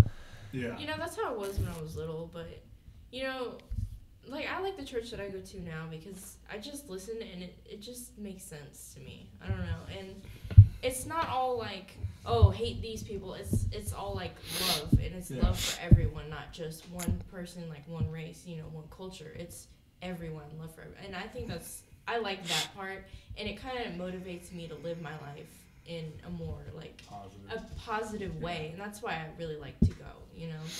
So Yeah. that's the main reason. I've got two problems with the church today, and even if I were religious, I wouldn't go, just because, you know, I owned an IT company, and we took care of quite a few churches. We actually, you know, some of these churches I've seen making millions of dollars. I had a church, one of the churches just absolutely exploded, and the pastor, man, they're driving $100,000 Mercedes. They're driving their house is $1 million house. They've got 2 of them, 3 of them. Those are the churches I'm just like, that's the ones I don't really like to go to. But Yeah. I try to find, like, really good, like, you know, community. They could have helped churches, someone you for know? that. If you're a pastor, I mean, you probably need to be setting the example. If you're living a better lifestyle than some of the people giving 10% of their earnings to you, and you're not taking that and being responsible with it and feeding someone hungry, instead you're buying a $100,000 Mercedes AMG, there's a problem there, right? Like, and I couldn't be part of that. But also, like, I mean, I hate to say it, but some of the worst experiences I ever had was with pastors. I mean, I had, me personally, I was in talks to sell my IT company to a pastor of a church in Jacksonville. And I told him, I was like, I'm just considering it. Someone he owned an IT company. He was a pastor who has his own church and owned an IT company. And then someone linked us up. Someone knew that I was thinking about selling my IT company, and they put me in touch with him. Yeah. And we talk about it, and I said, well, I'm just considering it, but I'll hear you out, whatnot. First off, the dude rolled up in a fucking SS Camaro all tricked out. Like, this pastor rolls up, brand new, you know, swings into the spot, and you could hear it growling. I was like, this pastor's got a fucking attitude, man, right? Like, he's fucking rolling out in a tricked out Camaro, all loud and shit, right? And then I'm like, and he's got an IT company, so you know he's about capitalism, right? But we talked, and I talked about the income of my company, and I talked about how I built my company around my employees, whatnot, right? And about a month went by, and I was like, yeah, I'm just not ready to pull the trigger right now. I'll let you know, because he was proposing some things, and you know what that asshole did? He went out and hired all my employees. Yeah. Just hired them out from under me for more money. Just offered them more, and half my clients went to him. But it was the scummiest thing. Oh yeah. It was the scummiest thing that I could fathom. Like, I mean, we're talking scummy we're talking the epitome of scum. And he did it intentionally. He did it intentionally to take my clients, and he got half my company for free. Or he got a portion of it. He got a portion of my company for free. And this guy has a very successful church. If I told you the name of the church, I'd probably make more enemies than anything throwing the name of the church out there, right? But offline, I'll tell you. But the guy was just a douchebag, and he'll probably listen to this. I wouldn't doubt it. The guy's in the jiu-jitsu community. Well, those are the churches, like, I can understand where you're coming from with that. Like, those are the churches that you gotta, like, you kind of have to, like, watch out for those. But honestly, like, the church I go to, it's very like modest. It's very like they're not pushing you to do anything. They're just like, hey, thanks for just coming, listening. That's the kind of church. That's the kind of church I like to go to, because it's not like forcing you to do anything. It's just like, hey, you can listen if you want to leave. There's the back doors. You can leave if you want, but everyone's welcome. And like they do save like a lot of money, and they go on trips to like Ecuador and places like they go on missions, and they actually bring back like videos and pictures of it, and they do a lot of drives to save like materials and go send it out to them. So they even do like fundraisers for like homeless people around in the city. Our church back home used to build a house every summer. They'd build a house for one of the those are the churches. Like every summer, they would build a house for one of That's legit, man. One of the members of the church that needed it the most. They would assess everybody, and you're getting that. Sorry, you got to wait till next year. But I think I also think that the church as a whole, in regards to Christianity and probably Judaism and probably Muslimism, I mean, I hate to say it. I know I'm sure I'll make an enemy for this, but I think they're the most corrupt organizations out there. If you look at the molestation rate, there's no organization in the world. I don't think there's maybe our government, right? Isn't that the irony? Yeah. It's like if we had any organization that could compete with the Catholic Church as far as it'd be the U.S. government. Well, and other governments too, not just the United States government. Right? Yeah. And my point is, you have the sickest people between. In general, I mean, God, I can't remember the number of priests, like just in like New Jersey, like they had this crackdown, and it was like 250 or 300 priests. Yeah, and they just moved them. And I'm like, holy, I didn't even know there was that many priests in that area. What is it, 100% penetration? Like, it's mind-numbing how sick they all are. And then the Pope knows about it and doesn't do anything. Instead of what they do is forgive them. Right? They just say, well, we'll just forgive them and move them somewhere else. And then they start molesting kids in other places. So crazy. Yeah, well, that's how you know they're not. They're not really the true like. Well, in the Catholic Church, you used to be able to get married and have children. Many years ago, before the Catholic Church what it is today. I don't know the details, but I know. Many years ago in the Catholic Church, you could get married and have children.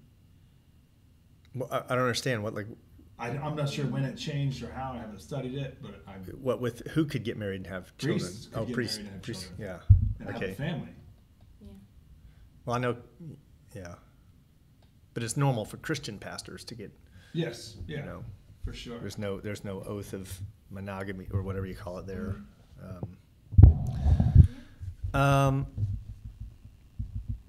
Oh, here we go. So Jeff, while we got you here, I have this section called "If You Could." So, if you could have any job or profession, what would it be? God, I don't know. I like my job. That was my answer. I was like, I don't know. You do? You like your job? Yeah.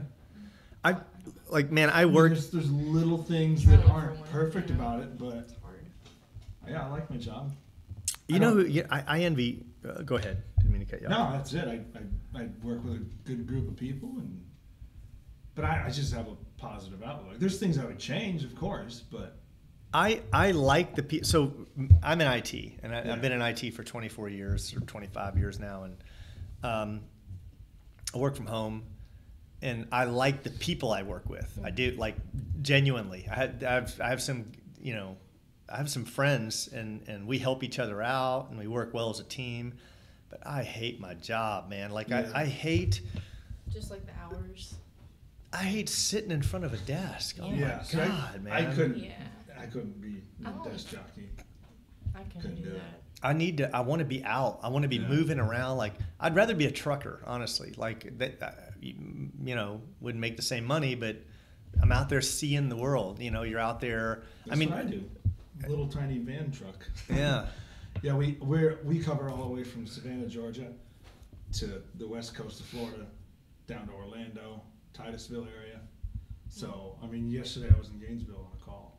Yeah. But see, a problem I have is there are other jobs that I would do for less money, Yeah. but the problem is my school, right? So then it interferes with. Oh, yeah. They have this, you know, if once travel comes into play, which I love, I freaking love travel. Who's going to teach at my school? I'm the only teacher, you know. I'm the primary instructor. I'd like to get more people teaching more regularly, Yeah. but yeah, that's what holds me back from changing careers is that, you know, I have the school, Yeah, which I that's love understandable. jujitsu. I do love jujitsu, but in a perfect world, man, I hate to. In a perfect world, at this point in time, at my age, I'd rather just go back to training. Like, I'd rather not be a teacher. I'd rather train jujitsu. I'd rather just train every day, just because Oh. there's more I want to get more done, and there's not enough time. So my problem is my school's not. You know, there's last I looked, there was like 20 to 25 schools in Jacksonville Yeah. teaching jiu-jitsu, and maybe one or two were doing well enough that the instructor didn't have to have a second job. Like, Yeah. I only know of one, you know. I can think of one or two that don't have it, and they're not killing it. You know what I'm saying? They're kind of just getting making by, you know, making it. And I could do that, but man, I love travel. I need to be able to travel. I can't, you know. I try to go to Europe every year. I try to go to Asia. I try to, and honestly, my IT job feeds my travel, you know, Nothing wrong with that. my travel thing. But okay, so if you had $1 million, what would you buy or do differently? If you had $1 million today, Besides invest. I'd probably fly my father-in-law and my father to Panama and get them shot up with stem cells. what would that fix? Like, My dad is on the recovering end of stomach cancer, and my father-in-law had appendix cancer. yeah. Yeah, fly him down, get him pumped full of stem cells. Did you? I mean, are you? I think $1 million would cover that. Yeah, I'd say so. In a third world country, Panama, probably. Yeah, I know They talk about all the things stem cells can cure today. Yeah, Mel Gibson and that doctor were on Rogan, and Mel Gibson took his father down there on his deathbed, and they Yeah. shot him full of stem cells. You're not gonna live forever. No one's gonna live forever, but Yeah. But they say, like, I always figure if I had some kind of cancer, I would just starve my body of sugars. Yeah. I would deplete it 100% of sugar. Because they say that, you know, they say cancer can't survive in the body without sugar. It can't. Really? It can't. Yeah, that's what they. So I remember watching these. You know, I'm more than anything, I watch YouTube. I've been addicted to YouTube since it became popular, and I don't really watch a lot of TV. Actually, I don't watch any TV. I can't remember last time I turned on.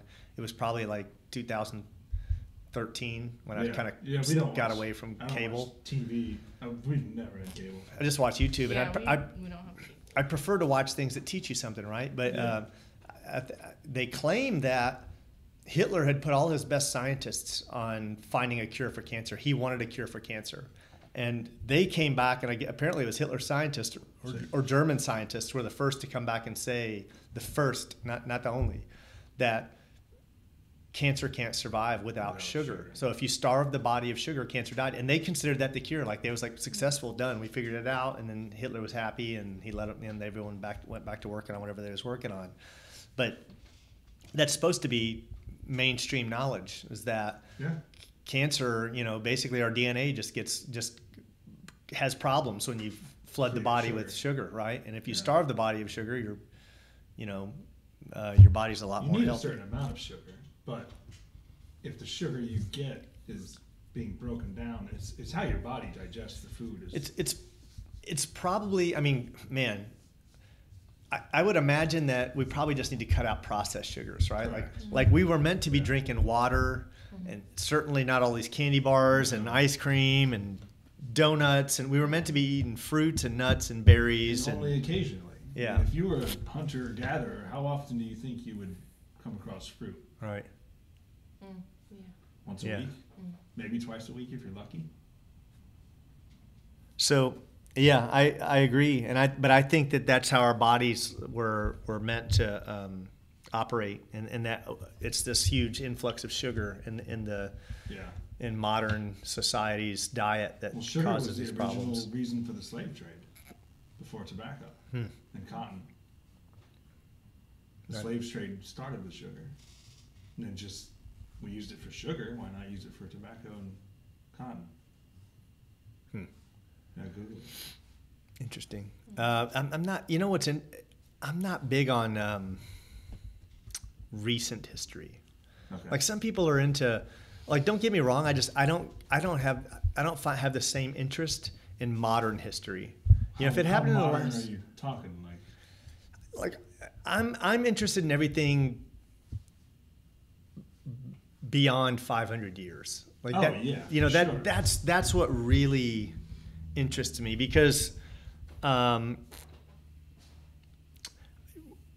want pre-documentation. You know, like that's where the disconnect is, right? Like, that's where the argument is. That's where the speculation is. That's what I want to piece together. And no one, because we didn't have this central repository of knowledge, we've got all these conflicting theories, right? Yeah. And there's so many of them.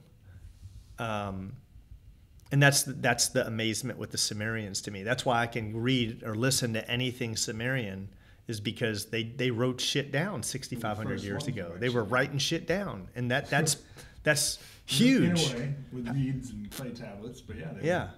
And how could you not be interested in what our first ancestors wrote down? You know, like, if that's the first, that's as far back as we can confirm. You know, that's as far back as we can go. I want to know about that. That's what I want to know about. But I did hear, if you're into like modern history and stuff, one of my friends, student of mine, Tony Jared. You know Tony. He's a big fan of hardcore history. That's good. I like that. Yeah, and unfortunately, I'm just not interested in modern history. Like, I'm not interested in what happened in the last 100 years or 200 years. I kind of consider that my era, and I'm more interested in. Yeah, I'm interested in both. Yeah, but it's all interesting to me. Now, the only thing that I am interested in modern history that I have watched countless videos on is World War II. Hitler. Yeah. I'm fascinated with Hitler. I mean, the atrocities that supposedly happened, you know, with like what would make you do something like that, you know? And then when you start reading like the possible theories of why it would happen, like, why would World War II happen? Why? Well, it was all about, you know, it's my understanding, it was all about the Jews. I think it was a lot more than just the Jews. It was about putting the Aryan race above all other races. But why did he decide to do that? Because he believed that he believed that the human race could be corrupted. And if the human race could be corrupted, what is corrupting the human race? And he believed blacks and Jews and everybody that wasn't Aryan could corrupt the Aryan race. Which is there's considered to be the most evolved human at that time. Hey, well, he's rumored to have a Jewish mom. I don't know if it's true, but that's. or part Jewish or something like that. But so one of the things that I've read about, though, and watched about more is how the reasoning behind the war was that Hitler wanted to get all the Jews out of Germany. That, and I've even listened to him speak about it, that the Jews had stripped the wealth of the German people. Yeah. And he didn't, basically, what had happened in Germany, and I know this is incredibly, this is going to be, I'm going to have to come up with some new topics because I know I'm getting repetitive for anyone that's listened. But basically, 1% of the population, a Jewish 1%, took control of like 95% of the resources of Germany, and everyone else was in poverty, and they controlled the banks and the media, which is what we have today, which is what Hollywood's controlled by kind of a Jewish cartel, if you will, and as is all of our big corporations are kind of the banking. Heard of a book called Behold a Pale Horse? Can't remember the author. He was in the Air Force in the I believe late 60s throughout the 70s, and he had a UFO experience, and then he spent the rest of his life uncovering what he thought to be the ultimate conspiracy theory. And back then the big three, NBC, ABC, CBS, where he came up with this, and apparently had a lot of evidence before they killed him. But he wrote the book, and they killed him like 2 years later. And what was the conspiracy? Was it in regards to Jews? The government controls. He called it the big three, NBC, ABC, CBS. But even back then, in the 70s, he proclaimed the government was already controlling those three major media outlets. Yeah. And we know that. Stopped. Yeah. And well, it hasn't ended. I believe that.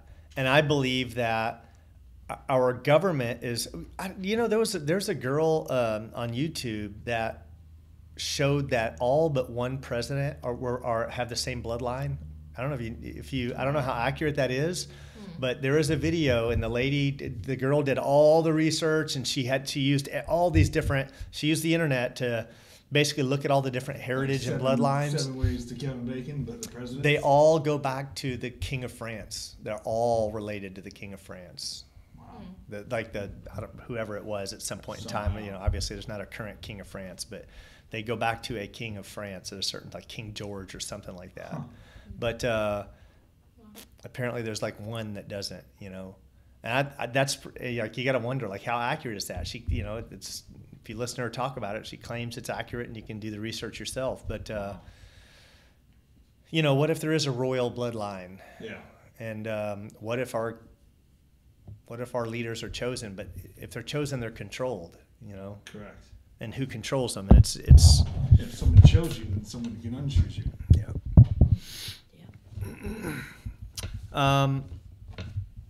So let's continue with our "if you could" section. If you had $1 billion, how would that change you? What would change today with $1 billion? I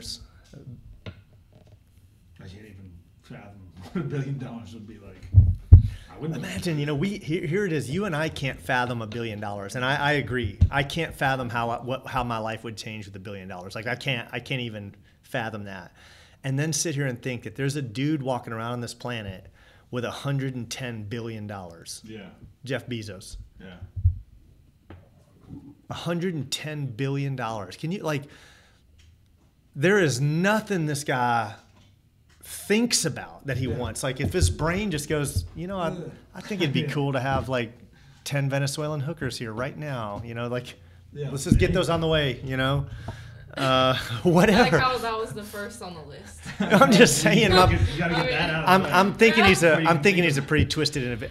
I watched the if you have episode. That much money, your ability to do things behind closed doors is right astronomical. Yeah, we can't even fathom. Yeah, and the only reason I went that route, not because of my thinking, but because I watched a video of where Joe Rogan talked about how strange Jeff Bezos is and how weird he is. The dude, he's just a weird ass dude, right? Look at Zuckerberg; he's a weird. Yeah, Zuckerberg's supposedly a Rothschild. The name is a name he took. It's a German name that means, and a lot of Jewish names are Germanic, right? Yeah. Like they could be the same. They can be German or Jewish. Wow. But it means sugar mountain. Zuckerberg, sugar mountain. Zucker, sugar. Odd. Yeah, That's odd. it is odd. Sugar Mountain. I saw that video on YouTube of him drinking water. Have you seen that? At the congressional hearing? Yeah. He keeps sipping the water. Yeah. They keep saying he's an alien. Yeah. Because of the way he drinks Yeah. water. I've heard. So, here's a good one. I think this is because I would change all kinds of shit. Don't let me be the president. If you could be the next president of the U.S., what would you change? I don't know. A bunch of stuff, probably. Can't think of anything? I would legalize all drugs and put a 20% tax on all of them. Everything. That's a across good the one board. right there. Legalize all like drugs. that. Put a 20% tax on all of them. Because think of the cartels you put out of business right there, would pay right? for education for Yeah. the next 1,000 years in this country. I don't want to go 1,000. I'd probably pardon anyone in jail for cannabis Yeah, for sure. or any kind of type of natural drug, like maybe meth heads. I'd maybe live in there, learn a little lesson or something. But anyone on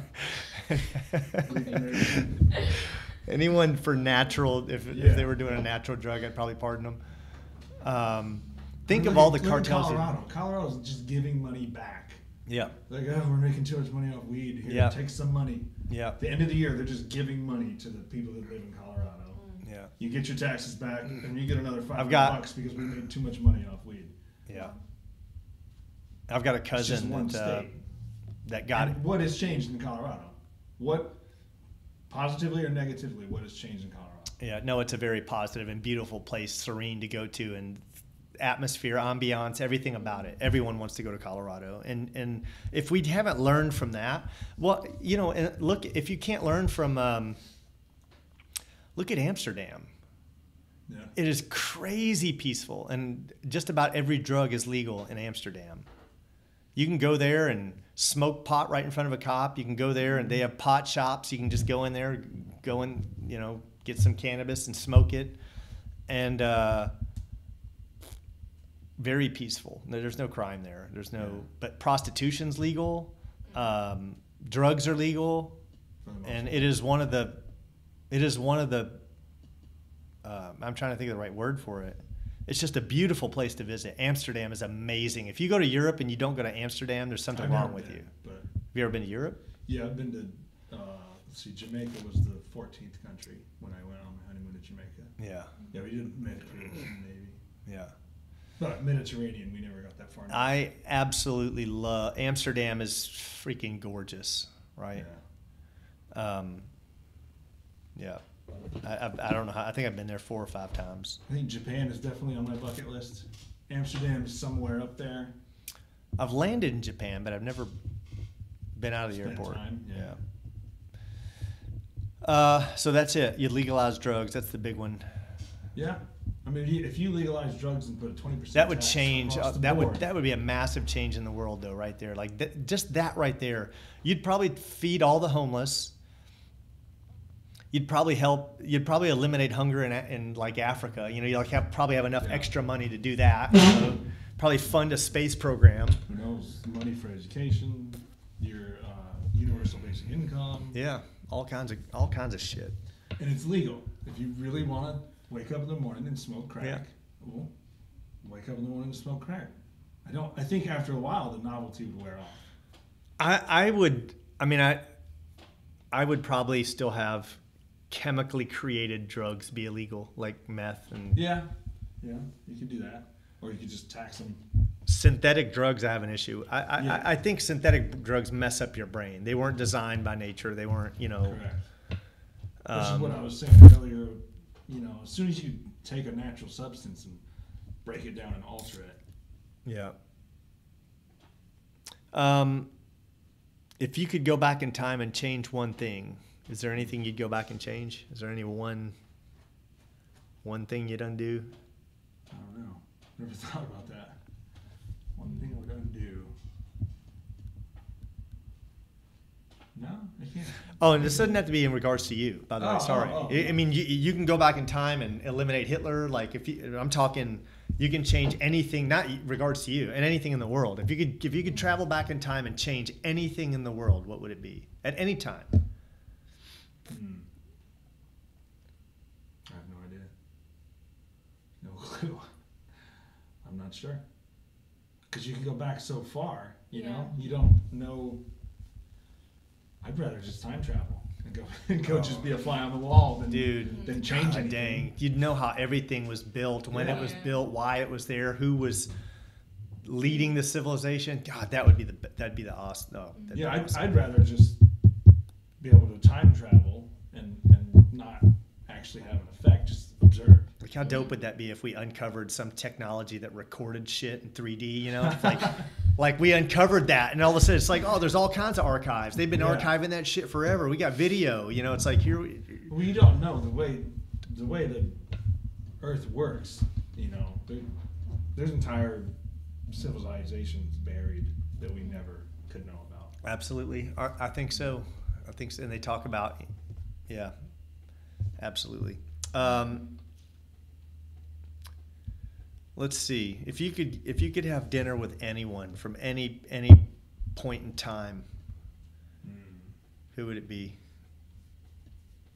You could talk about anything with anyone. I don't know. I guess it'd be a toss-up between Einstein and Lincoln. And you don't have to speak their language. You can, let's just say also, you can magically understand any language. Oh, like you know, they're coming up with this thing where you just put it in your ear. Battlefish. Yeah. From Hitchhiker's Guide. Yeah. I've seen those. Yeah, I would say translate. Einstein or Lincoln. Yeah, Einstein I couldn't understand. He'd be talking about shit, you know, like, man, E = MC squared. I'd be like, but it's like I'd be talking to him like giving you knowledge, you know. Yeah. Yeah, but Einstein was the reason Einstein was so popular is that he could speak at this level. Yeah. With other scientists, and then he could drop right down and speak at this level, and make people in the room that had no clue. And get them to understand it. Mostly with thought experiments. He did a lot of thought experiments. Like just think about the in visual thought experiments in your head. That's a lot of the way he communicated. I think if I could travel back in time, I'd go back to the earliest. You know, if it has to be a person that people know the name of, it's like at what point in time are they becoming fictitious? But I would say the first documented ruler of Egypt, right? Like the first documented pharaoh or something like that. I'd go back and just pick their brain, right? Just like chill. Hang on for a week. Yeah. So you know they got some knowledge. Yeah. Random. Let's get off on some, and we're gonna circle back. We'll end with some BJJ MMA related stuff to get back to close out with some jiu-jitsu. But cryptocurrency. What you a fan, or are you knowledgeable of it, or are you doing anything with it? What I've learned from you, you know, if I had the money to invest, I probably would invest a little bit of money. Yeah. But I don't, unfortunately, have any money to invest right now. Yeah, that's common for all of us, right? Yeah. You know, one thing I learned though is having had a substantially bigger income once, is that no matter what you make, it tends to be just enough. Like it doesn't matter. Once your basic needs are met, the more money you make has really no effect on your happiness, or a very small effect. But I also mean like, that's true. They say anything over 80,000 today. Anything over $80,000 doesn't make you any happier. Correct. So what they've done studies on people that are billionaires, millionaires, and like 80,000. Yeah, you've met all the basic needs at 80,000. Yeah. Below 80,000, you probably are. It's affecting your mood because now you can't buy the food you want. You can't pay your car insurance. You're frustrated because of stupid shit that you don't have the money to help with. But 80,000, last I read, is that sweet spot. But I don't make 80,000. But my bills are paid. Yeah. I have a little bit extra money. Well, I think that the thing about that 80,000 though is it's that magical lifestyle that everyone wants to meet. If you downgrade your lifestyle, which is that's one of the things I did is I did downgrade my lifestyle. Yeah. When I lost my IT company, I looked at everything and said, man, do I need to make that kind of income or do I need to fix the way I'm living? Yeah. And now I drive 10-year-old cars that are paid for, and that's just, I'm happy with that, right? Like I could go out there and I don't have debt. Like, not trying to say that in a bragging manner, but I just, you can live without debt, and then life becomes a lot easier and you can afford to live off a lot less. But I think if we go back to crypto, I think crypto will absolutely, I think it's going to change the world. And I think it's going to be the largest transfer of wealth to ever happen on our planet. Really? Like right now, what happened is, I think there was a point in time when, and I don't know when it happened or how it happened, but you know, it takes money to make money. I think that at some point in time, you know, a Jewish family or a Jewish, you know, and I'm not against Jews. I could marry a Jew. I could have, you know, it's not, it's just what history kind of tends to point to, is that they are superior businessmen, or they did take over the world, but they're also, you know, they help each other. Unfortunately, they only, you know, they don't kind of consider themselves a global family. They kind of consider themselves a Jewish family, you know. And if you're not part of that family, it's like you're liable to, you know, you can be stripped of everything you have, and there's no guilt associated with that, right? Like I would have a problem doing that. And I'm not saying all Jews are this way. I'm just saying that there's a history of at least very powerful Jews doing this. At some point in time, they came into power and money, and they've used that money and power to just keep propagating. Yeah, keep it rolling, keep it steamrolling, right? And they control the world now. But what I like is the possibility, and I fully support it because I have to be part of it. I have to help make it happen. If it's going to happen, I have to be. It can only happen if everyone. But already, it's been a huge transfer of wealth. For last year, no, this year, I think even in January, the richest person in the world was the creator of, I think it was XRP, right? One of the cryptocurrency. He even passed Jeff Bezos. Really? I think he surpassed everyone. Now the value of crypto has went down to about a quarter since January of what it was. Okay. So he's not that, he's still insanely wealthy. I think the guy would probably be worth $20 or $30 billion today at today's value.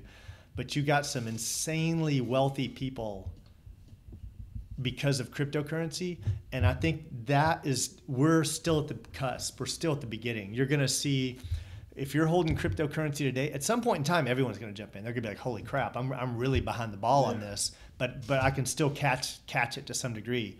But right now, it's still those early investors that are going to profit the most. And I'm even a few $100s is life changing right now. Like that's what I think. But I think you're going to see possibly changing the way our government works, possibly changing, because people with money are who change the laws. Unfortunately, And that's who writes it changes everything, right? Like if you have these, you know, we're under the control of families and business owners with ludicrous amounts of money that do lobbying that control our government. We do have a government, right? And if it's funded by the right people and I think lobbying should be illegal. Like the fact that you can just sling money at lawmakers legally, there's something wrong with that. So all right, let's close out. Last section here. So let's kind of close out with some MMA BJJ related stuff. We talked about what arts you studied. We talked about how long you've been training. We talked about your lineage. Holy crap, we're just about done with all this. What made you start jiu-jitsu? Like what made you? I did Aikido. I was training Aikido over there on the west side, and one of the students after class, I'd gone use the restroom and came back out, and they weren't rolling, but he was just showing another one of the students a pass. Like, I don't remember what the pass was, but you don't do groundwork in Aikido.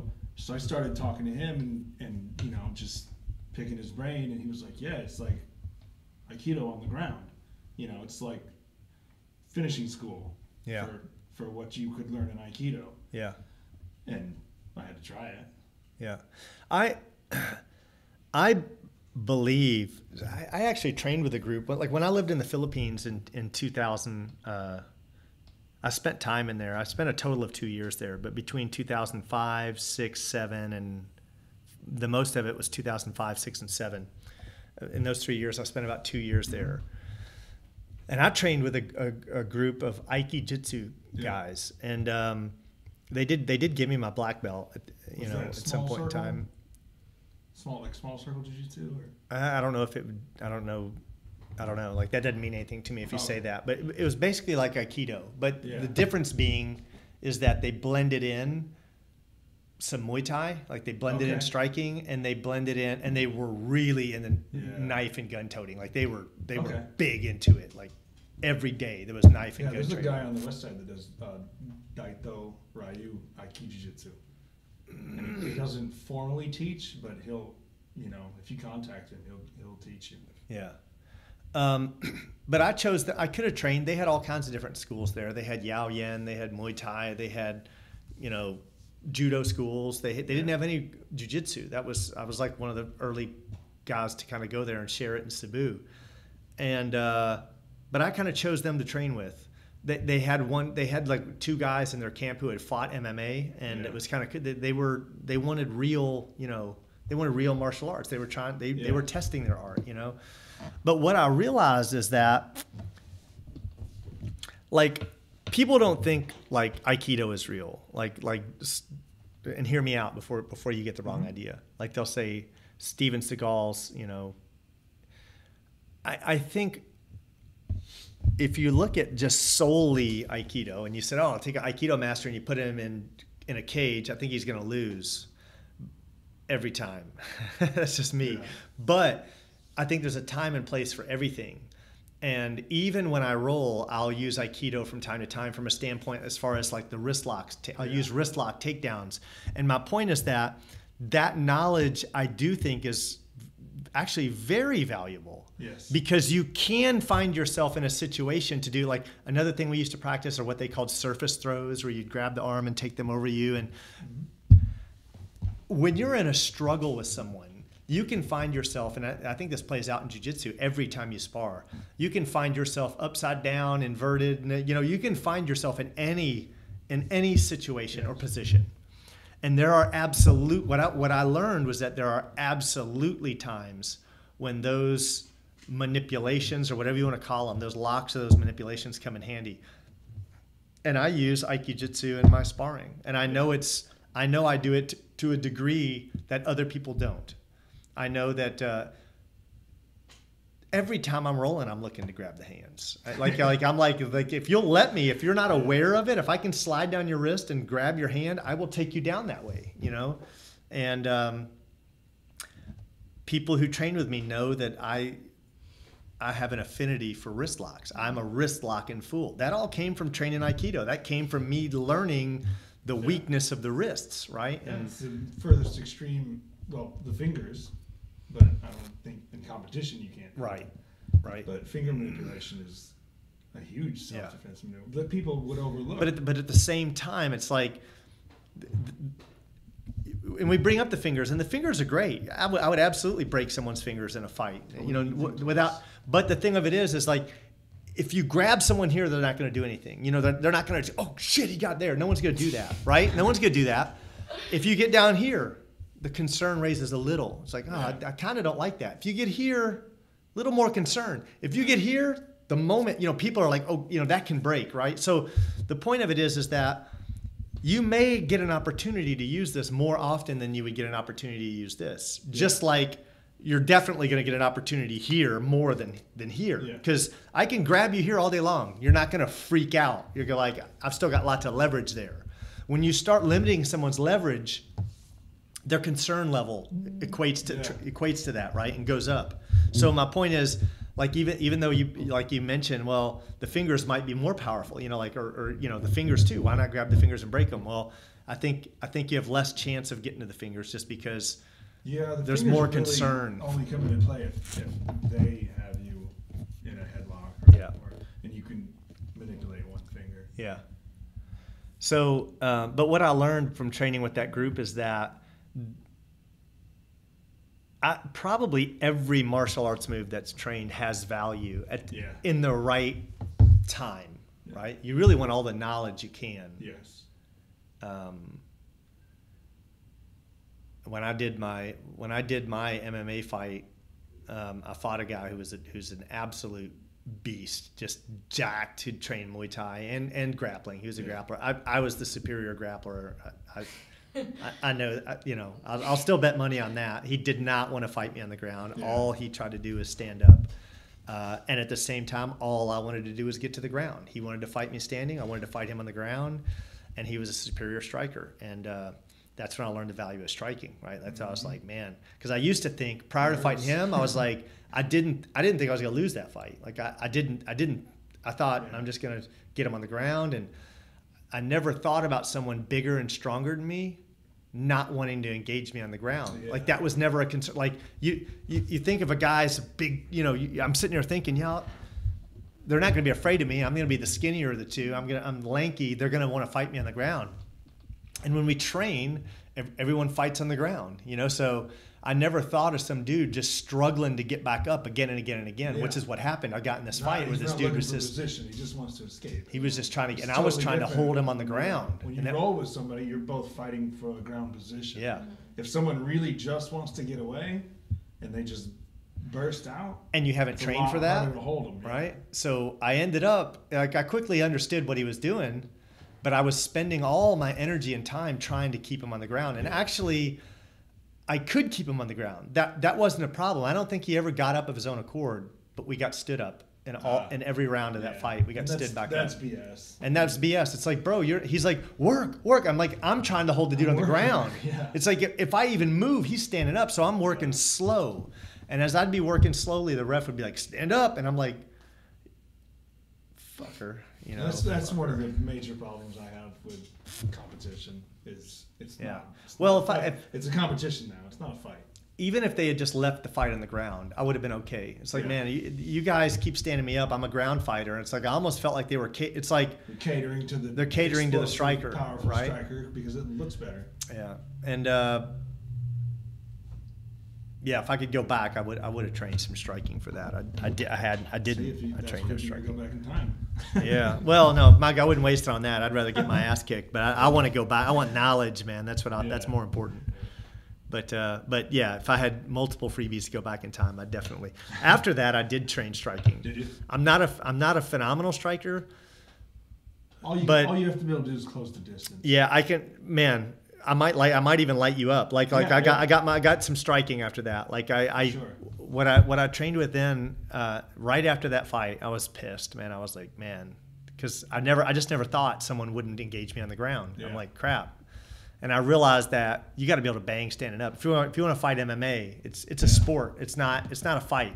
It's not. Right. It has rounds. They'll stand you up. Most of the rules catered. Even when I was standing up, they took away some of my tools. I couldn't do linear kicks, which is huge in Gracie Jiu-Jitsu. That's the Gracie stomp. So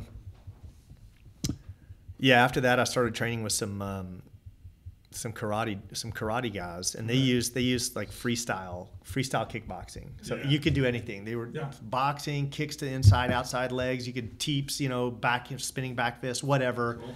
And almost every day, we trained for an hour and for about 6 months. Striking. Yeah, and I got to a point where I felt that they didn't have an advantage on me. Like I felt even. And I was like, these guys had been training like 10 years, even 12 years. Even if they're a better striker, you could defend yourself. Yeah, I felt. Yeah, like I knew what to do. I knew how to move. I knew how to circle. I knew how to pivot. I knew how to throw my combos. I knew. And I was like, okay, like I feel like I achieved like a blue belt level of striking, and yeah, at least I had a game plan from that point on. Let's see. Have you ever been in any street fights? Yeah, few. Yeah. What's your most brutal? Let's see, how old was I? 14? And it was in gym class, and it was gym was over, but 15 minutes left to the period, quarter, whatever you want to call it. And it was just shoot hoops, play basketball. You know, we didn't have cell phones back then, so if we did, there'd be a bunch of kids in the bleachers on their cell phones. But it was just gym class is over, but you can't go to your next class yet, so we're just shooting hoops. And this kid kept over and over, he kept coming up behind me and trying to smack the ball out. And I was just shooting hoops. I just wanted to shoot hoops. Yeah. Didn't want to be bothered. The second time he came up and was messing with me, the gym teacher walked right over and said, leave him alone, da da da da. You know, she gave him hell. And third time he came back and he was trying to knock the ball. I was doing one of these and he was trying to knock the ball out of me, and he got my glasses. I used to wear glasses from the 3rd grade on. And I don't know, something snapped. Something just, ugh. So I just grabbed his shoulder here, grabbed the back of his head here, and just gave him a little hip. Yeah. Dislocated his ball and socket joint and broke his hip bone. Oh, shit. Yeah. So it's on the basketball court. Yeah. And that's when I realized how fragile, you know, been learning hip tosses for 3 or 4 years by then. Yeah. But I'd never really hip tossed somebody. Yeah. In class, you just do it, you know. But yeah, it was not good. The only thing that saved my family from a huge lawsuit was the gym teacher backed my side of the story. Mm. Yeah, he was out of school for the rest of the year. Man, I got in a fight.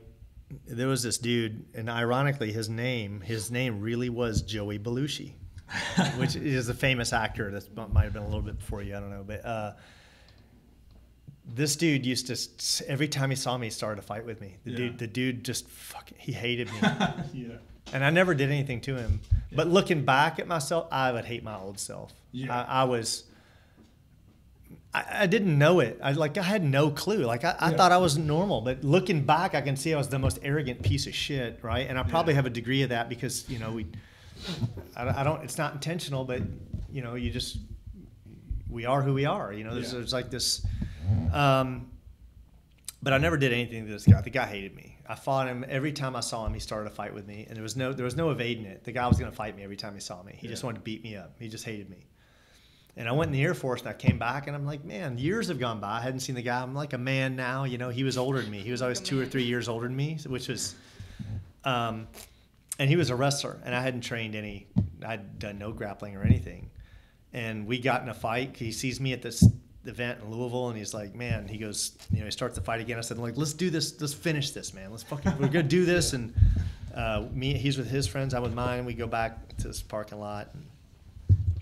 And, we go at it, and the dude instantly takes me down because he's a wrestler. Yeah. So he shoots on me, and he's muscular, and I'm skinny and tall, and he's on top of me. And I was tired of him beating me up. I knew, it was like the dude, he's bigger than me, stronger than me, he's older than me, and he can out wrestle me, and he's instantly on top of me. And I stuck my fingers in his eyeballs. I just went, just like that. And like so hard and so fast that as soon as I hit his eyeballs, I was on top of him, right? Like and I stuck them till they wouldn't go further. Like I felt them curve and like hitting the bones, right? So I had my fingers wrapped around his eyeballs. Like he knew not to push my hands. Like he knew not to grab because he knew his eyeballs were going to come out with my hands or with my hand. So I talked to him. I had my fingers wrapped like this, and I sat there and said, "If you ever mess," I think I used the F-bomb. I was like, "If you ever fuck with me again, I'll rip your fucking eyeballs out. Do you understand?" And he was like, yes, I understand. I was like, don't ever mess with me again. So I ended up pulling my fingers out of the sockets, and we got up, and he never messed with me again. That was it. Yeah, I had a somewhat similar experience. I was playing pickup football game at Westside Elementary. I was in high school, but we just used to use the front yard to play pickup games in a friend of mine's neighborhood. And we were on offense. I mean, it was only 5-on-5 or 6-on-6. It wasn't. We were just playing football. And this senior, he was way bigger than me. And I can't remember if I hand off or caught the ball, or whatever. I was just running down the field, and he was coming at me, and I tried to juke a little bit. Instead of trying to tackle me, he just clotheslined me. I mean, just took his arm right across my face, chipped my tooth. Oh. Yeah. So I was pretty pissed, doing that, half crying, half pissed off. And I'm trying to think of something to do. This guy's huge. I mean, he's got 50 pounds on me, easy. So the next play, I lined up right in front of him, and they snapped the football, and he went to come at me, and I stuck my fingers right up his nose and just walked backwards as fast as I could. I dragged him a good 8 or 10 feet and let him go, and then ran away a little bit just in case he got up. Right. He didn't get up for a few minutes. I mean, he was just gushing blood. He never even looked at me sideways again. He graduated that following year, but he never messed with me again that whole year. Man, there was this dude. I'm gonna drop his name on the probably safe that he'd never hear about this, but even if he does, it happened, you know. But I'm sure one of my high school buddies will remember this. There was this dude that I can't remember why he didn't like me. He was a football player, and his name was Carnell Whalen. I'll never forget. But Carnell, I'm walking in the hallway, and this dude, he's walking right at me, and he bumps my shoulder. And when I saw he was going to bump my shoulder, I knew it was going to happen. I saw it, and so when he bumped mine, I hit him back, and he was. Most people wouldn't do that. If you were me and you saw him, you'd be like, "Nah, just let him bump your shoulder," right? Like he was an intimidating dude, kind of like a thug, you know, from the kind of projects, and kind of projects. He turned around. I turned around. Yeah, well, from the projects, right? Yeah. He lived in a shady ass area of town. Yeah. So he turned around and he's like, bump my shoulder again. But he did it to me. I didn't do it to him. Yeah. He intentionally, and I was like, man, if you bump my shoulder, I'm going to bump your shoulder back. I'm not back. One thing I learned, my brother never let me back down. He taught me, if you back down, you're going to be bullied. And I've never been bullied because I never backed down. So he went to hit my shoulder again. And I hit his shoulder back again. I was like, and this dude, he had his football jacket on. So he's like, he starts taking off his jacket. I said, dude, don't take off your jacket. He starts taking off I said, dude, don't take off your jacket. So when he pulled the jacket off, he was going to pull it off like this. There's a point in time, and I was like, right when he got to here, taking off the jacket, I grabbed him around his arms, and I picked him up, and we were right, just to our left was a doorway to a classroom. And just inside the doorway, there's those, you know, I don't know how class chairs are today, but it used to be a wooden desk and wooden seat, and, you know, it's like, and, you know, instantly when I picked him up, I looked over in that doorway and I saw the top of that wooden seat, right? The back of the chair. And I picked him up and I just slammed his lower back on that, just as hard as I could. Yeah. Like with everything I had, I just dropped it on it. And I saw the life leave his face. Yeah. Like his face just went, you know, because I'm like looking at him in the face. And all the fight went out of him instantly. But then I took it a step further. I was in complete rage. I was seeing nothing but like death. And I just grabbed his head and started smacking it in the table. So I'm like kind of over him, and I just kept beating in the table until people pulled me off of him, right? Yeah. And I just remember going back to school. We both got suspended for 2 weeks, and I go back to school, and this dude would beat my ass in a fair fight. That was not a fair fight. But I did show him that I was a very violent person. If you push me, right? Like what's a fair fight though? There's no such thing as a fair fight, right? Like basically, no referee on the street. What he learned is that I'm gonna fight by all means necessary, right? So, sure enough, I come back to school and I'm walking with one of my buddies, and there he is leaning up against the lockers on the other side, and I'm like, and his buddy was ragging him out. He's like, oh, there's that white dude that beat your ass, Carnell. That dude beat you gotta take that. And I'm like, in my head, I'm just like, dude, please don't, right? I'm like, I don't want to, you know, he's not taking his jacket off now, right? Yeah. But he didn't do anything. I kept walking, and I was like, oh, shit. Fuck. Made it past. No one ever messed with me again in high school. It was good. Life was good. But, and then in the Philippines, I knocked this dude out with a gun, man. This dude, I had no idea. I know you've heard this story, but dude was sitting there blowing kisses at my girl, and man, he flipped the I ran over, and he went to stab me with a chair. Long story. I dropped it, man. I just cracked him, and his eyes split open. I knocked him out instantly. He was folded in half, and there's the gun sticking out of his, and I was like, shit, man. It was intimidating, right? Like in a third world country and some gangbanger, right? Like apparently the dude sitting there, the guy, there's security at the place we're at. And I'm like, dude, take his gun. And she's like, oh, he can't take his gun. I'm like, why not? She's like, well, he's a gangbanger and he doesn't want to, he'll pay for it, right? Like this dude will get beat up or something. And I'm like, oh shit, we got to get out of here. If I could go back in time, though, I would have taken his gun Yeah. and changed that. What about you, Nikki? You ever been in a fight? Not really. No. I'm pretty like to myself. Like if someone says something, I'm like the bigger person. I don't really care. Yeah. You know. That's I good. mean, if someone really pushes my buttons, like it'll take a lot. I'm a very tolerant person at times. That's how I am now, for sure. You know, I'm pretty tolerant at times because I know a lot of people are really stupid. So I just I think of myself as, you know what? All right, I'll just be the bigger person. I don't care. You Yeah. can talk your crap. Go ahead. It's not gonna do anything. Like honestly. That's good. Yeah, I don't. I mean, I was always taught if they put your hands on you, that's when you fight. But if they don't, then it's all good. Just go about your life. Because why would you want to stress yourself out like on pretty much nothing? I mean, they're nobody if they're trying to like hurt you. You know what I'm saying? Yeah. I don't really care. They're irrelevant to my life, so it's okay.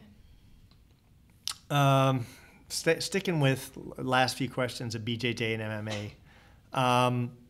Leg locks. Are you a fan? Yes or no? You like the leg lock system? Yeah, I haven't had any problem with it. You like training with them? Yeah, it's good to learn how to defend against them. I've got my leg lock defense is definitely better than ever. Of course, I never did leg locks before I did jiu-jitsu. Yeah. Yeah, for sure. Yeah, we you know, we're at a table. We're all from the same school here. We're all from Xequemate, but we embrace everything, right? Like there's nothing. I don't think the only thing we don't do is slam. Like we're heel hooks and toe folds and you name it. We're at wrist locks. You know, it all goes here. Anything we can figure out, catch wrestling, you name it. For sure. Outside of the school, outside of anyone in the school, including me, who would you say your most influential BJJ practitioner is? Like if you try to mimic anyone's style out there, or maybe I don't really know anyone's style. What do you try to learn from anyone else? I mean, outside of my lineage, if I had to say outside of my lineage, outside of the people that I've trained with in person, I think the most influential for me would be Heaton and Henner. Like they're one and the same. They're basically Siamese people, right? But it would be those two, right? When the degree of dissecting that they put into, you know, there is no room for question about the thought and breakdown they've put into the move they're discussing, you know. Yeah. Whereas other people, you know, they'll talk about something and they'll this goes here and you do this and you do that, and you know, but they're sitting there talking about, you know, your pinky needs to be this much bent and hold your mouth right. Yeah, and your tongue should be hanging out the right side, and you want your I would say 35% butt clench, you know. On the left cheek. I guess I've only been to jiu-jitsu for a short amount of time, but I guess I probably watch more Roy Dean videos than anybody. I'm a Roy Dean fan, A little bit of him lately. And I like because he has an Aikido background, yeah. so it's a very smooth flow. And you see that, like in my opinion, that's a benefit to his jiu-jitsu. It's why his jiu-jitsu is super smooth. Like I think that's a huge benefit. This is why all martial arts help. They're synergistic. They're all one thing. They're just different ways to accomplish that. And they're synergistic in that one makes the other more powerful. When you have one, like if you can strike and know wrist locks and then learn jiu-jitsu, you're number one. You're going to learn jiu-jitsu a lot faster. Yeah. If you've done anything, even if you just took dance classes or yoga, you're. I like how it looked at me. Yoga. No. But you're learning how to use your body more efficiently. Yeah. And if you're learning that from two different places at once, then you're going to excel at both of those things you're doing. Yeah. You know, it's all the same thing. You're learning how to be more efficient with what you have. Yeah. Yeah, one of the things I've wanted to do, and I've reached out, it's not for lack of trying, is I've always wanted to get more instructors in here, like of different arts. Yeah. I've wanted to have a Muay Thai instructor. I wanted to have a wrestling coach. I've wanted to have but just haven't found anyone to fill those roles. You know, I believe that they are synergistic, absolutely. And I think yoga is huge. Like, I'm so sold on that flexibility, and it's not just a flexibility. It's almost like a strength too. You know, like yoga's not just about flexibility. It's isometric endurance. Yeah. The ability to hold a position. That's a good. I never heard that term, but I agree with isometric endurance. Yeah. Isolating a muscle group and holding it for enduring for a length of time. Yeah, absolutely. No, it makes perfect sense when you said it. It's just like resistance band training. If you do resistance band training and you just go for quantity, you're gonna develop fast twitch. Yeah. If you do resistance band training and you grab and hold a position till your muscles are shaking, you're building slow twitch isometric endurance. I wish we could offer two things I would want to offer in here. There's actually three things I'd like to offer. I'd like to offer aerial silk, which we have. Really the kits. I really want to. I just need to rent a lift. Yeah, that'd be fun. The problem is renting a lift. I got to rent a lift to get them attached to the beams, and I haven't rented the lift yet, right? So aerial silk. Yeah, we've. It's so pretty Brendan, too when they do it. Just like, don't let you Brendan build video me if I'm doing it. Oh. No, you build a lot of muscle doing like aerial silks. You see people on like America's Got Talent and stuff, and they're like doing all these flips and doing all these muscles, and it's building like, just the muscles that you build if you go and just work out that group of muscles. You're building muscles. It's a total body workout. It's just like swimming or Jiu-Jitsu or almost any martial art, for the most part, is a total body workout. Yeah. I want to get the aerial silks going on, and I would want to get yoga going for adults. Sure. I think I'm trying to see if I can get a license in yoga. Get a license, because I'd be awesome to come here and do yoga instead of having to go to another gym or studio. Yep. Yeah, I think the adults would jump in on it. And the other thing, I guarantee I would. I would upgrade my membership, and I know my wife would come do it. Yeah, I want to. That's a goal of mine this year. Maybe by the end of the year, is maybe to, if not 2019, get yoga in here. Or one night a week. Yeah. And because even like, remember George took yoga. There's a lot of people that took George would go do yoga as well. Sure. And Jason's wife does yoga. And I think Jason does it too. Jason does it. Well, I don't think he probably doesn't do as much as her. But. Yeah, but I know he has. He's talked about it, and I would definitely do it because I know how beneficial it is for your skeleton. Like I know that's huge. It always feels really good when you're just stretching. It's kind of spiritual. You think about Very it. much. It's a form of meditation. Is what it is. So I've ran through all the questions, but let's spend normally we put down, and we have put down 3 hours and 17. We took like a 10-minute break, 10 or 15, so we put down about 3 hours. But before we close out, I'm gonna ask if you guys are woke on any other topics that I haven't touched on. Is there any other? Well, I think as we all know in here, I'm not really that woke. I just I kind of listen to you guys, and then if I hear something that I recognize, I'm like, oh yeah, I kind of know about that, but not really. So, yeah. I'll bring some up that you may. I'll just kind of touch on a few, but if you think of something, jump in. But I'll kind of throw these out there because I love. I'm just addicted to looking at like, esoteric knowledge. Just like knowledge that's old and forgotten or hidden, right? Yeah. And did you know that water has memory? Did you know that? There's been a Japanese study and a German study, a German scientist and a Japanese, and these are both like famous studies. If you look these up, what they found is that if you play like rock to water, right, and you look at it, it has if you look at it in a microscope, you can actually see it has structure inside the water. It's hard to explain. I mean. I can send you videos about it, but it'll be very random and distorted. Yeah. But then if you play like Beethoven or Bach or something, right, the structure inside the water will basically look like snowflakes. It'll be very structured. It'll be very, and they have observed this unquestionably, that water will retain for long periods of time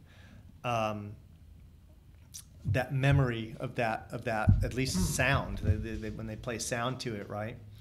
And see, I kind of have a belief system like I call that frequency. For me, everything's like frequency.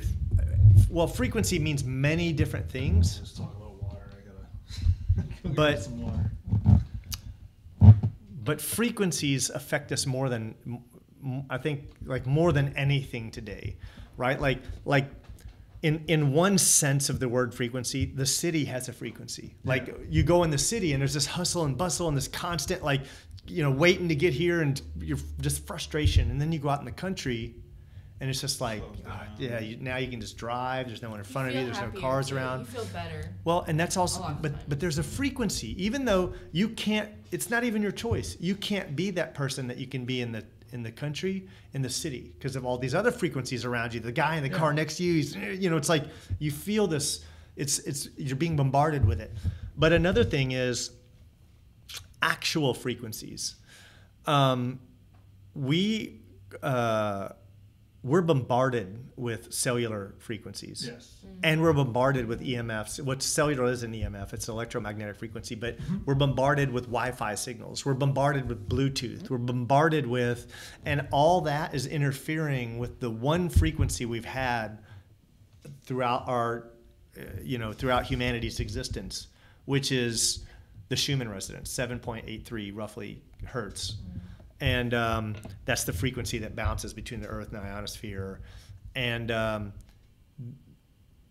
that's the mammalian frequency, right? Like that gestation and all this stuff kind of syncs to that. And what they found, there's a really good documentary, which I would put this at the top of the list if you haven't seen it. I'm always recommending it. And it's called Resonance, Beings of Frequency. Resonance. Oh, I think.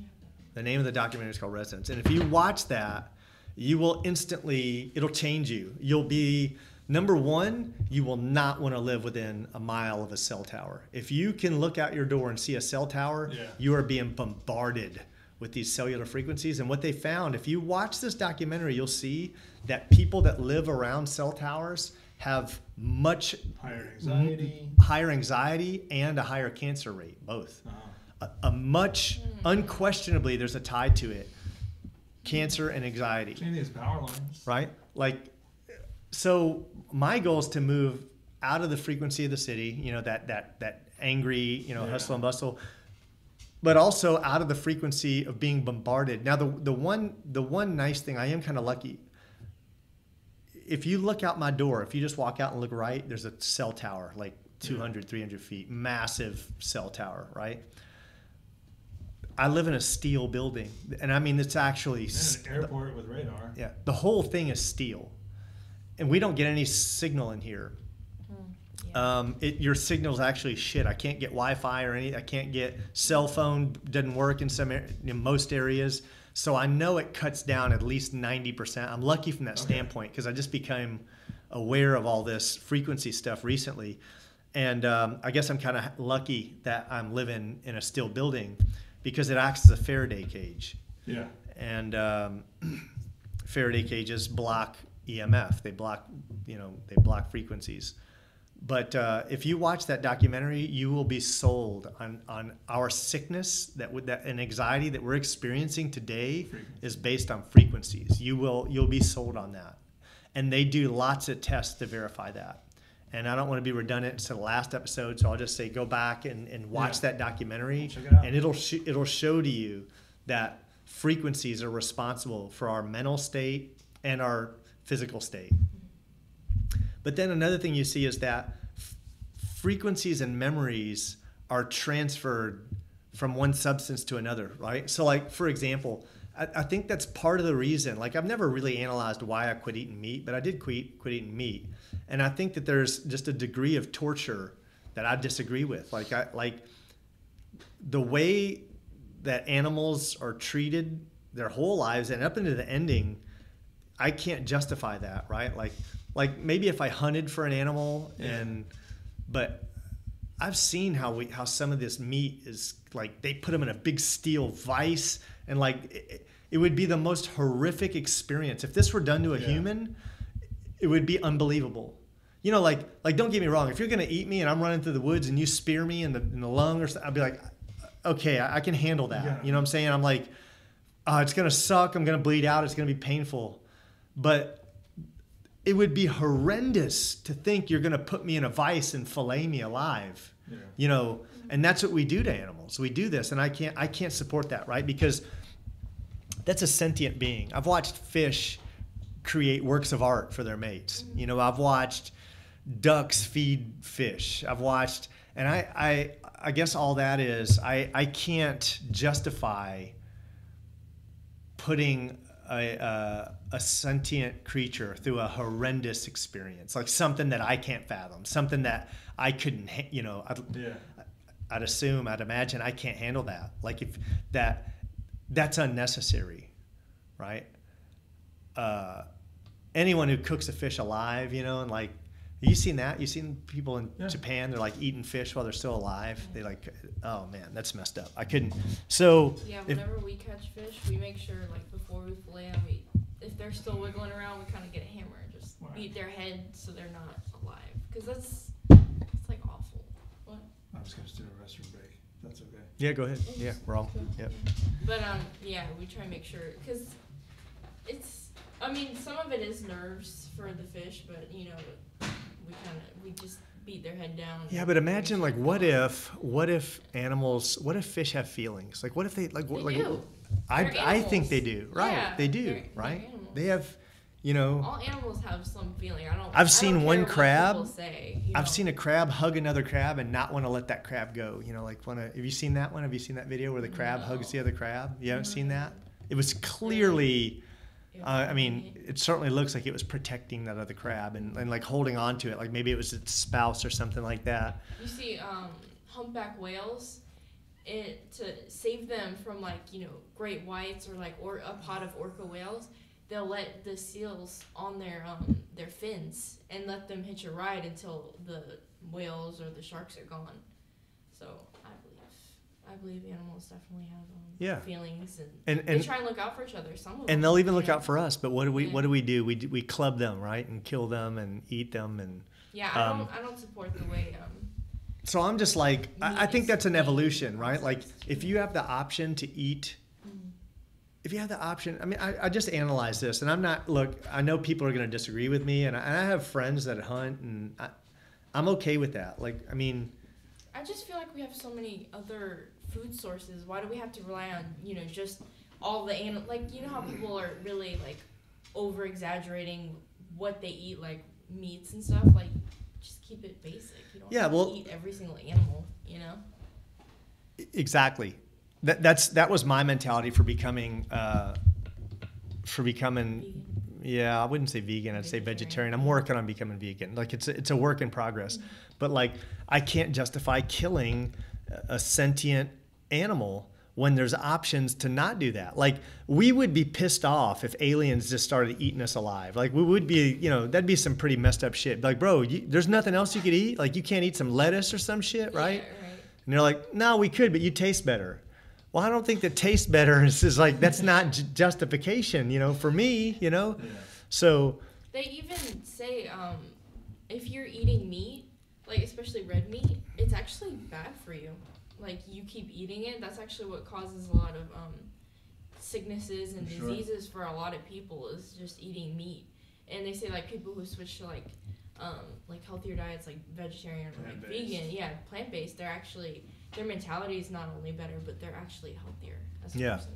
Well, I think that you're I know this is gonna sound kind of crazy, but you're kind of ingesting those bad frequencies. Like that horrendous experience is arguably in the memory of that meat, and then you're consuming those memories. You know what I'm saying? Like when the more tripped out shit I see with science and shit we can't explain, and like water having a memory and frequencies making us sick. It's an invisible thing that, you know, and here we are, it's giving us cancer and anxiety, right? It's interfering with our brain frequencies, right?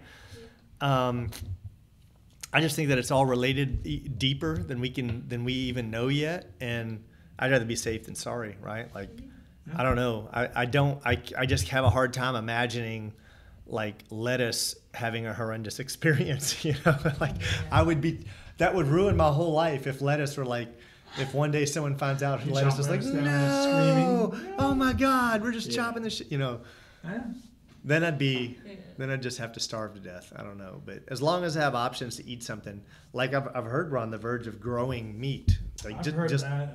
Yeah. Just meat. Like I saw where that's going to happen, where we're not going to. Growing protein. There's also I forget what the fruit is called, but there's a fruit that people grow and it tastes just like meat.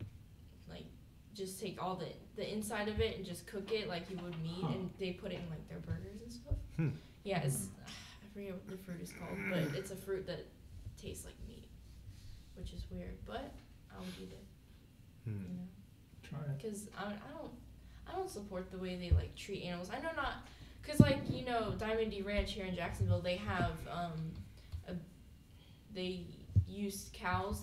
They're the ones that like they hold the cows until they're ready to go to the slaughterhouse, but they live really good lives on that farm. They're just out there eating, doing whatever they want, you know, in the field. But I mean, there's also other places that don't treat them how they should be, and those are the places I really disagree with. So, I mean, I don't eat too much red meat. The main meat that I really eat is chicken, but I mean, I usually eat it in smaller portions anyway. Yeah. So, yeah. Can you imagine, like, I think one of the worst things that could happen to you is, of all the ways you could go out, God, just having your throat slit, right? Like, imagine some machine. Like what they do with like the pigs and the chickens. Oh, that's what they do. Imagine that's how they do. Yeah, cows too. They put them in a machine, it lifts up their neck, and then they slice what them. else they do But with cows and milk for the mom cows? Like as soon as they give birth to their babies, they don't even get to like touch them. They separate them, and then they go and kill the babies, and then they just take the moms and take all the milk from them. They let the calf get to probably 4 to 6 weeks and then slaughter it. Really? Cause they slaughter it for veal and then immediately. Well, I saw a video of this mom cow just gave birth to this baby, and they just separated them and like just threw the baby cow, and I was like, oh my God! Like it made me, man, that changes. And they had chicks too, baby chicks, and they were just throwing them in the meat slicer. Grinder, just grinding them up. There's it a was disconnect. So I mean, I remember growing up on our neighbor had a farm when we grew up, and you know he would slaughter like 2 cows a year out of all of his cows. He would just slaughter but there was not as much of a disconnect. It was just him and his wife and the cow. You know, there was no mass farming going on. And probably had some type of emotional tie to that cow, and probably tried to kill it in the most humane manner he possibly could. You know, that would be okay. I mean, that would be more tolerable, right? Like if that animal led a relatively good life. Oh yeah, they were free range their entire life. And then you just put it out of its misery quick, without it knowing it's coming or something. I believe we would shoot him behind the ear with a rifle. Yeah. All right. Well, we put down 3.5 hours, so I'm going to call it a wrap. Yep. So Jeff, thanks for coming out. Yeah. Thanks for being a part of the podcast. Awesome. Nikki, thanks as always. Of course. Next week, I'm not sure. I got to look and see who we've got coming next week, but I think another black belt. All right. We're signing off. See everyone later. Oh, we got all the waves this time. We can all wave.